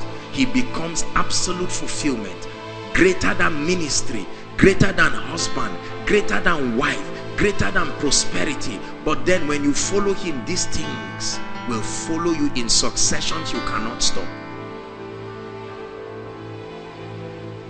Hallelujah.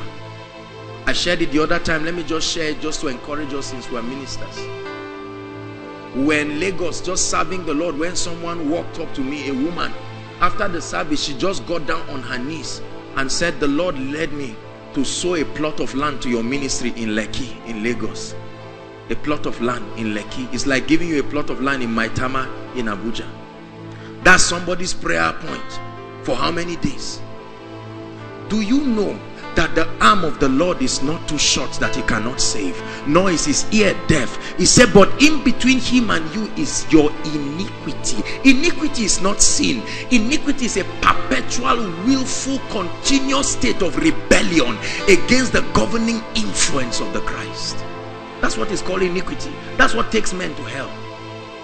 That's why the Bible says, in that day they shall say, we healed in your name, we prophesied in your name. He didn't answer and say it's a lie.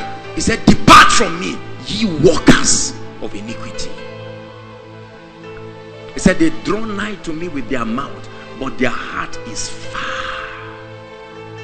You come to a point where in your jokes, in your joy, in your fun, Christ. St. Patrick said it, Christ before me, Christ above me, Christ around me, Christ in my head, Christ in my hands. I am an expression. I've become like a puppet. I only move under his influence.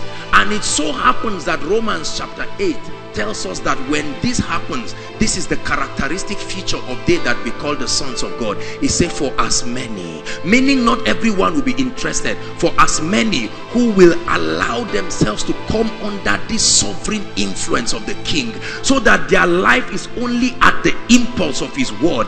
He said, even though he gives you what will constrain you, he said, let this cup pass away from me. He said, but nevertheless, not my will, but yours. Those who have laid down their lives. And then you will find out that there is true life when you lay your life down. And I lay it all down again to hear you say that I'm your friend.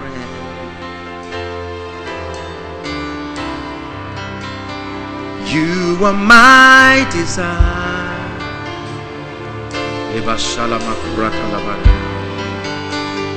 No one else will do.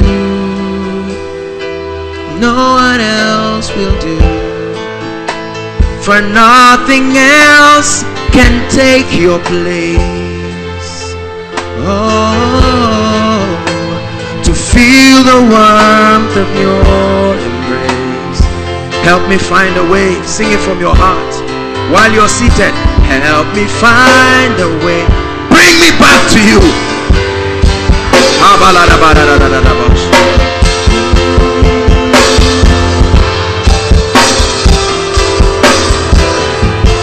You're all I want. Sing it to him. And you're all I ever needed. You're all I want. Help me know you are near. Oh, you're all I want. You're everything I need. You're all I ever needed. You're all I want. Help me know you I need.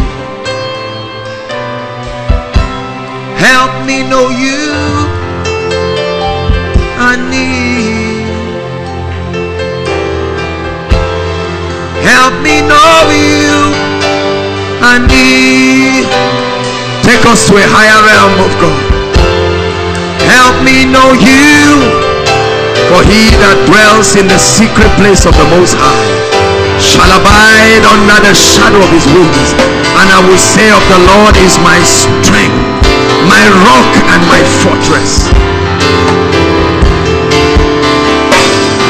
Hallelujah.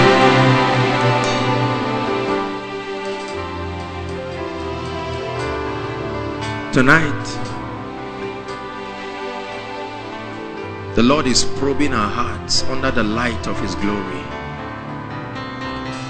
Yes, I know you are a man of God. I know you are an apostle, you are a prophet, you are a teacher. But can I be alone with you tonight? Because I have some work that I want to do in your heart. Hallelujah.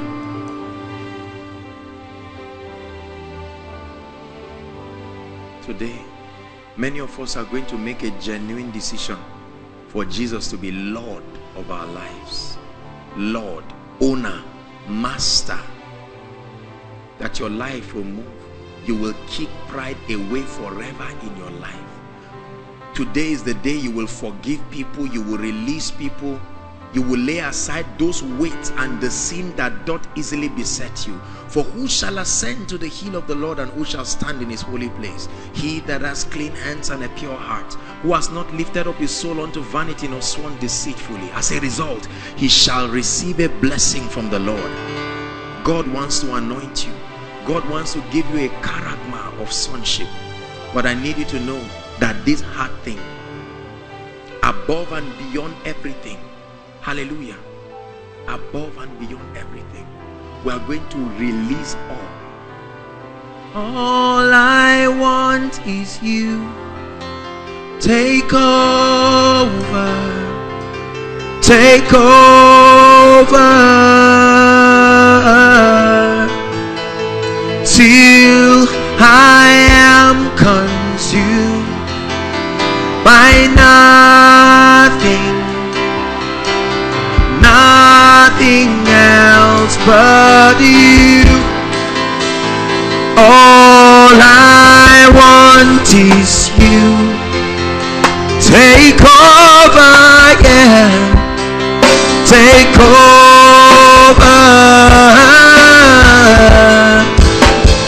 Till I am consumed by nothing, nothing, nothing, nothing else.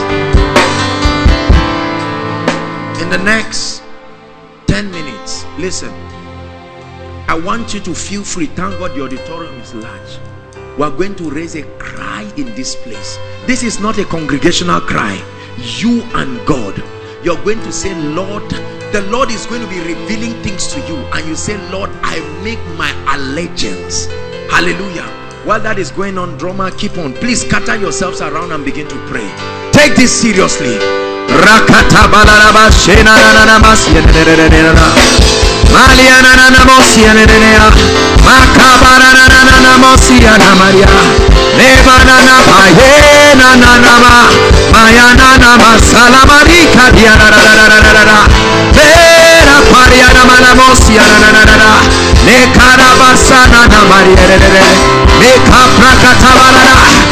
reign, oh Lord.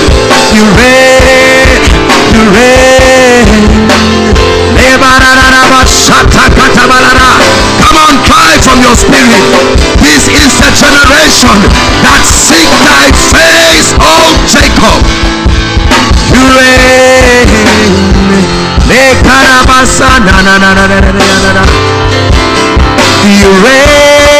You reign, oh Lord. You reign, you reign. Cry out your heart to him. You reign. Take over my finances. Take over my life. Take over my anointing. Take over my reputation. Break that pride. Break that pompous spirit. Break that unforgiving spirit.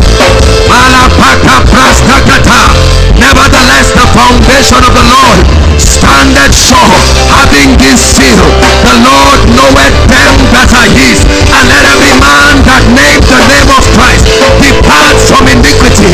But in a great house there are not only vessels of gold and of silver, but of wood and of clay. Some are unto honor, and some are unto dishonor.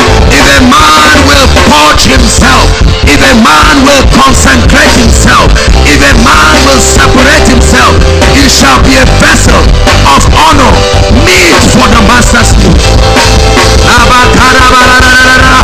I give you my heart. Take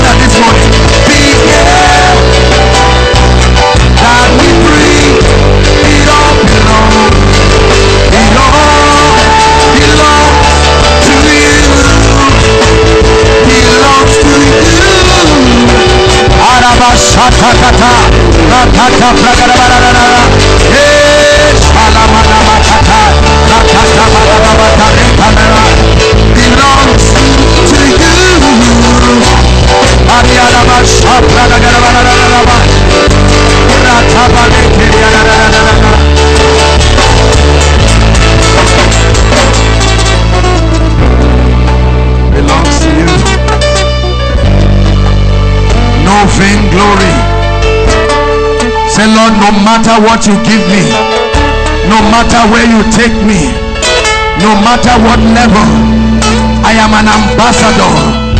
I only represent a government.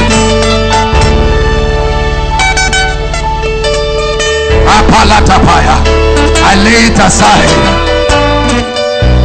Let the old go. The worship team sang yesterday, let go and let go. Let go. Many of us need to release it. Go ahead and begin to release people right now. That devil of unforgiveness will not stop you from entering a new level. Go ahead. I let go. I release offenses. The Bible says in that day they shall be offended. I let go.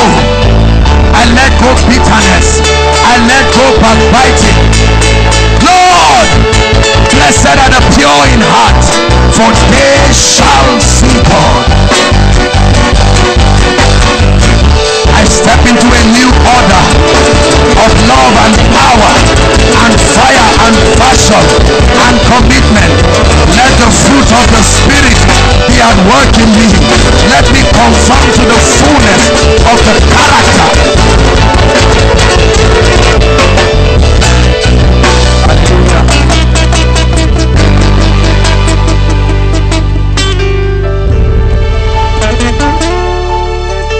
I tell you, God is doing a mighty work.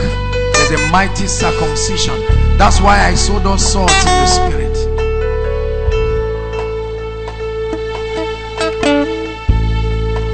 You have my all. Lord, I mean it from my heart. You have my all. You can trust me on this. It doesn't matter, listen, it doesn't matter what you are going through. It's not an excuse to compromise. Lord, you seem so far away, 1,000,000 miles onward, it seems today. Because this is why a lot of people compromise. We give excuses because of what I'm suffering. And though I haven't lost my faith, I must confess right now that it's hard for me to pray.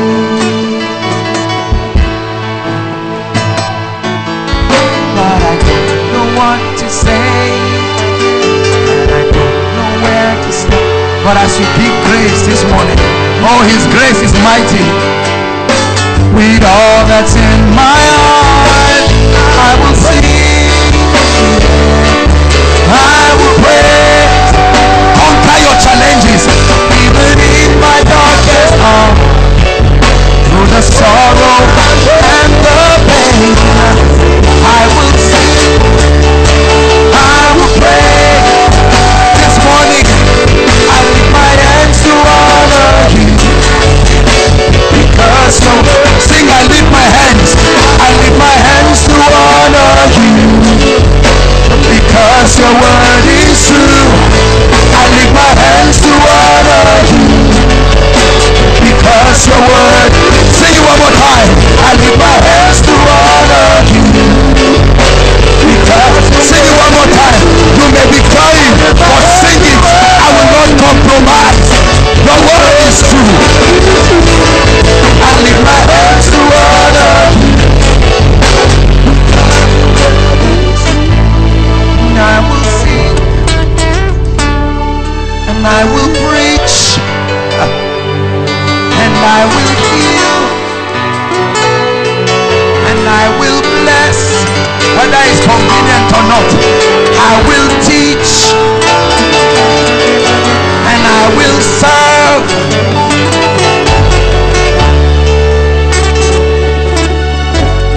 I will do all this and more for You.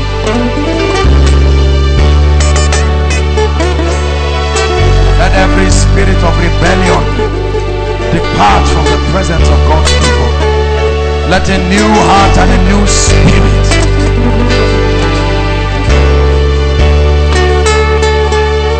Hallelujah. I'll just pray for you for a minute. For I see that God wants to do one or two things here. We're out of time. Just give me a few minutes. Hallelujah. I want to pray for a certain people. God is granting grace. There is a work happening. I see these things in the realm of the spirit. Hallelujah. And God is bringing a separation. Many of you have cried and have said, Lord, I need you. You will experience His grace this morning, in these few minutes. Hallelujah. I want to pray for you, that there be a fire. When we will take our time to minister to the sick, and all impartations when I come back for the other sessions, what we are building, hallelujah, it's important so that when the anointing comes, it will last, and you will command power in the heavens. He said, this is my beloved son. He said, John remained in the wilderness until his season of appearance, and Job said, all the days of my appointed time I will wait for my children. Lift your hands in 1 minute and say, Lord, I thirst for you, and I long to be in your presence, for in your presence, that's where I am strong. In your presence, oh Lord, in your presence, that's where I belong. I am seeking.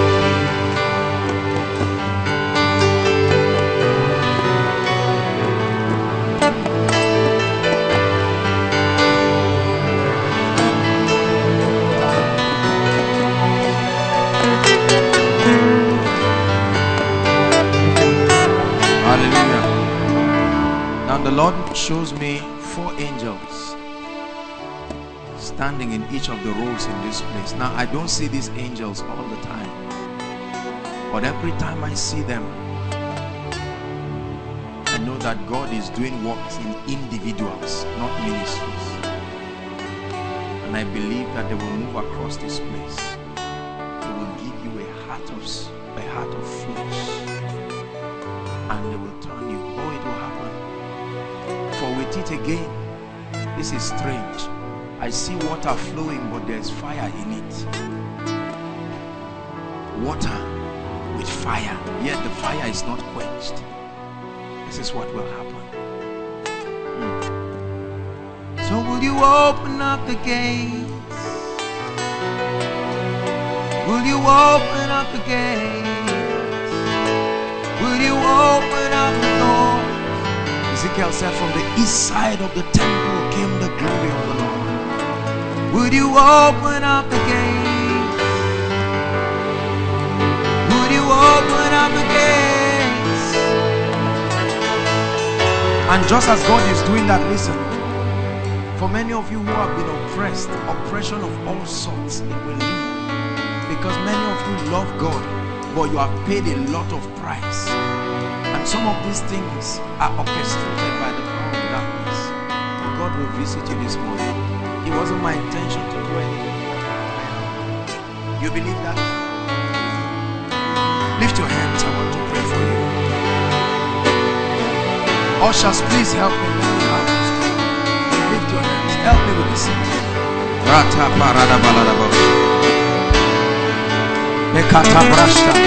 All right, now I see these angelic activities. Lord, I pray, lift your hands. Father, like a mighty rushing wind, your people have travailed. It comes like fire in the name that is above all names.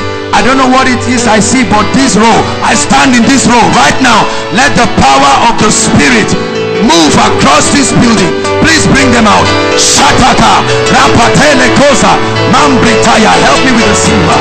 Shekresta Talimarata. Lift your hands.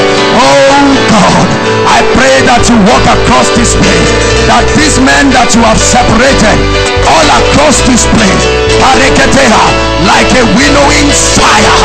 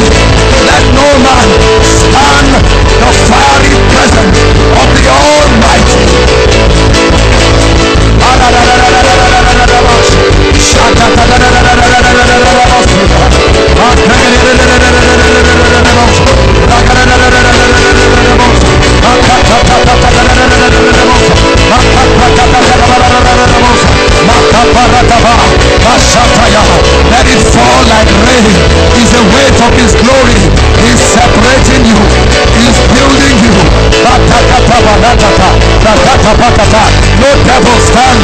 No devil stand. No devil stand. At the back, the Lord shows me someone.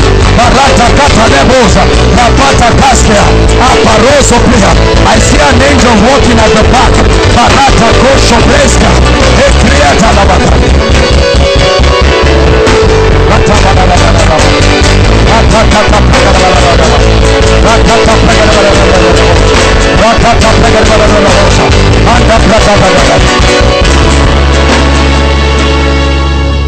How foul devil, let this girl go now. Let this girl go now. Let this girl go now. Now. Let her go. Let her go now, by the power of the Holy Ghost. For I see you in the realm of the Spirit. Let her go by the power that is in the name of Jesus. Bring you liberty, for the Spirit of the Lord is upon me. Sister, look at me. Look at me. Just look at my eyes. Just look at my eyes. In the name that is above all names, I pray you will feel something rising from your stomach. It's the fire of the Spirit. You will never recover from it.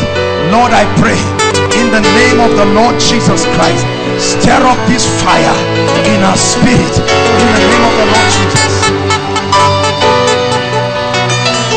I need you. I need you. Nothing and no place, no one else will do. You will never be the same. And let the devil that torments you in the night in your dream go. Go. Go. Go. Let her go.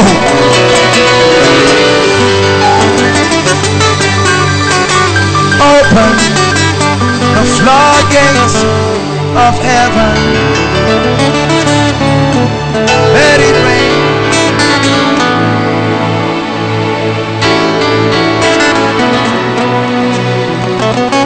Listen, those of you who are here, this doesn't mean it's all of you, but I'm going to pray for you. An angel is standing by me and is asking me to just walk through.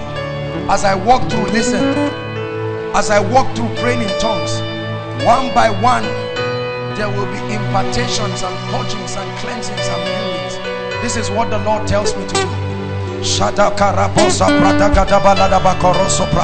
Rabakata proso soprekete ketebelereba rakaparoso protosopa ranta prasha talakaya rakatala bondo rakosto prateka maparekataya rabanda prosopaya rekete ketebelekete kamparekata rabaska posa bandekria atalata bakapra rabakata ponso protos.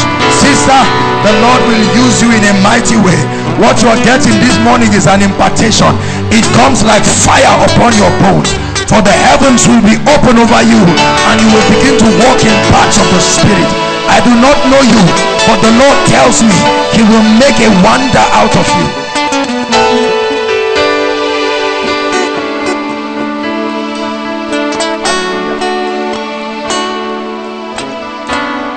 My dear, look at me. That foul devil, just lift your hands, for you will not hide behind her. Come out now in the name of the Lord Jesus. I speak to you. I challenge you, affecting your body. I speak right now. I see fire being poured on you. I expose that hand of Satan in the name of the Lord Jesus. I set you free by the power of the Spirit. Your health I restore. That devil, because this is what I'm seeing. I'm seeing a devil standing and enchanting things over your life. This is what I see, and that's what is responsible for the health challenge you are suffering. But right now I speak in the name of Jesus. We cannot stand it. By the power of the Holy Ghost, be set free now. Now in the name of Jesus. I see fire being poured on you. God is doing a mighty work and you will not be able to stand it in the name of Jesus.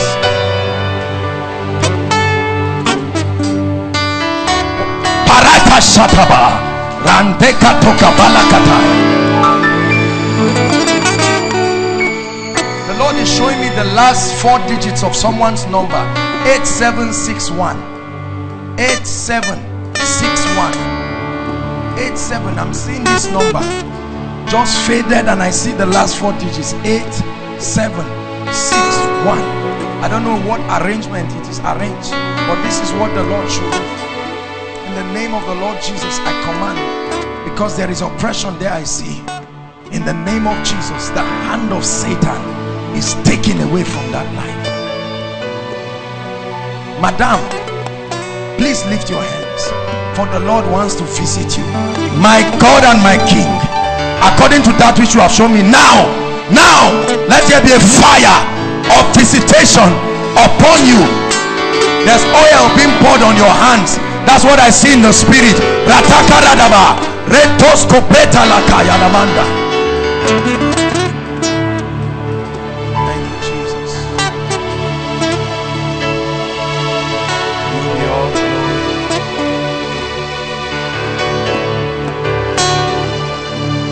That's the choir lady, right? That girl seated there. You are the one. Please lift your hands. I don't know what an angel is doing close to you, but the Lord asked me to stretch my hands towards you. Lord, I pray from your left hand, the Lord shows me, to your right hand, there will be a release of power that will distinguish you. And the Lord says I should tell you, it is the favor of the Lord, the favor of the Lord, the favor of the Lord. For that's your heart cry, the favor of the Lord. The Lord gives it unto you. Hallelujah. I pray that everyone who should be in this meeting, I speak to the atmosphere that God needs to do some thorough work, and this is a very prophetic conference. No matter how far, may the Lord bring them to come and receive of this thing in the name of the Lord Jesus. And I pray for you, let there be an irrecoverable hunger. This is a separation unto sonship. The Lord has begun the work. It's not just a theme.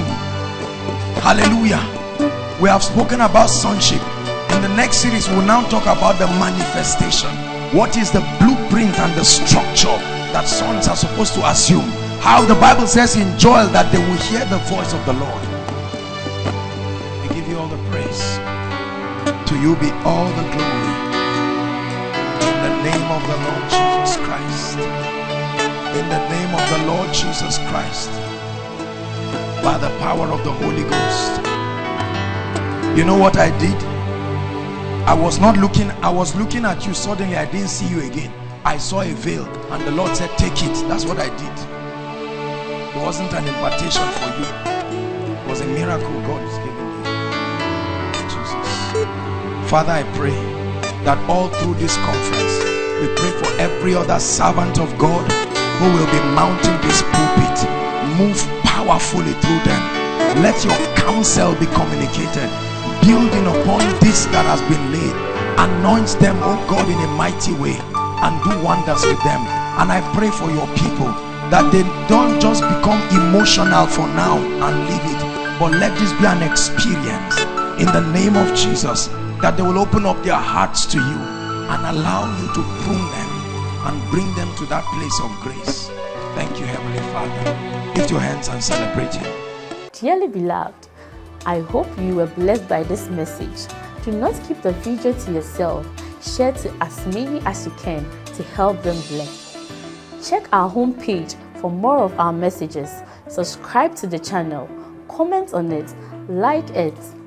See you on our next video. Bye. Pray for your destiny.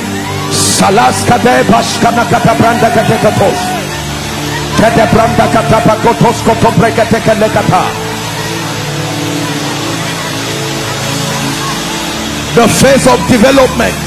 Lord, grant me the discipline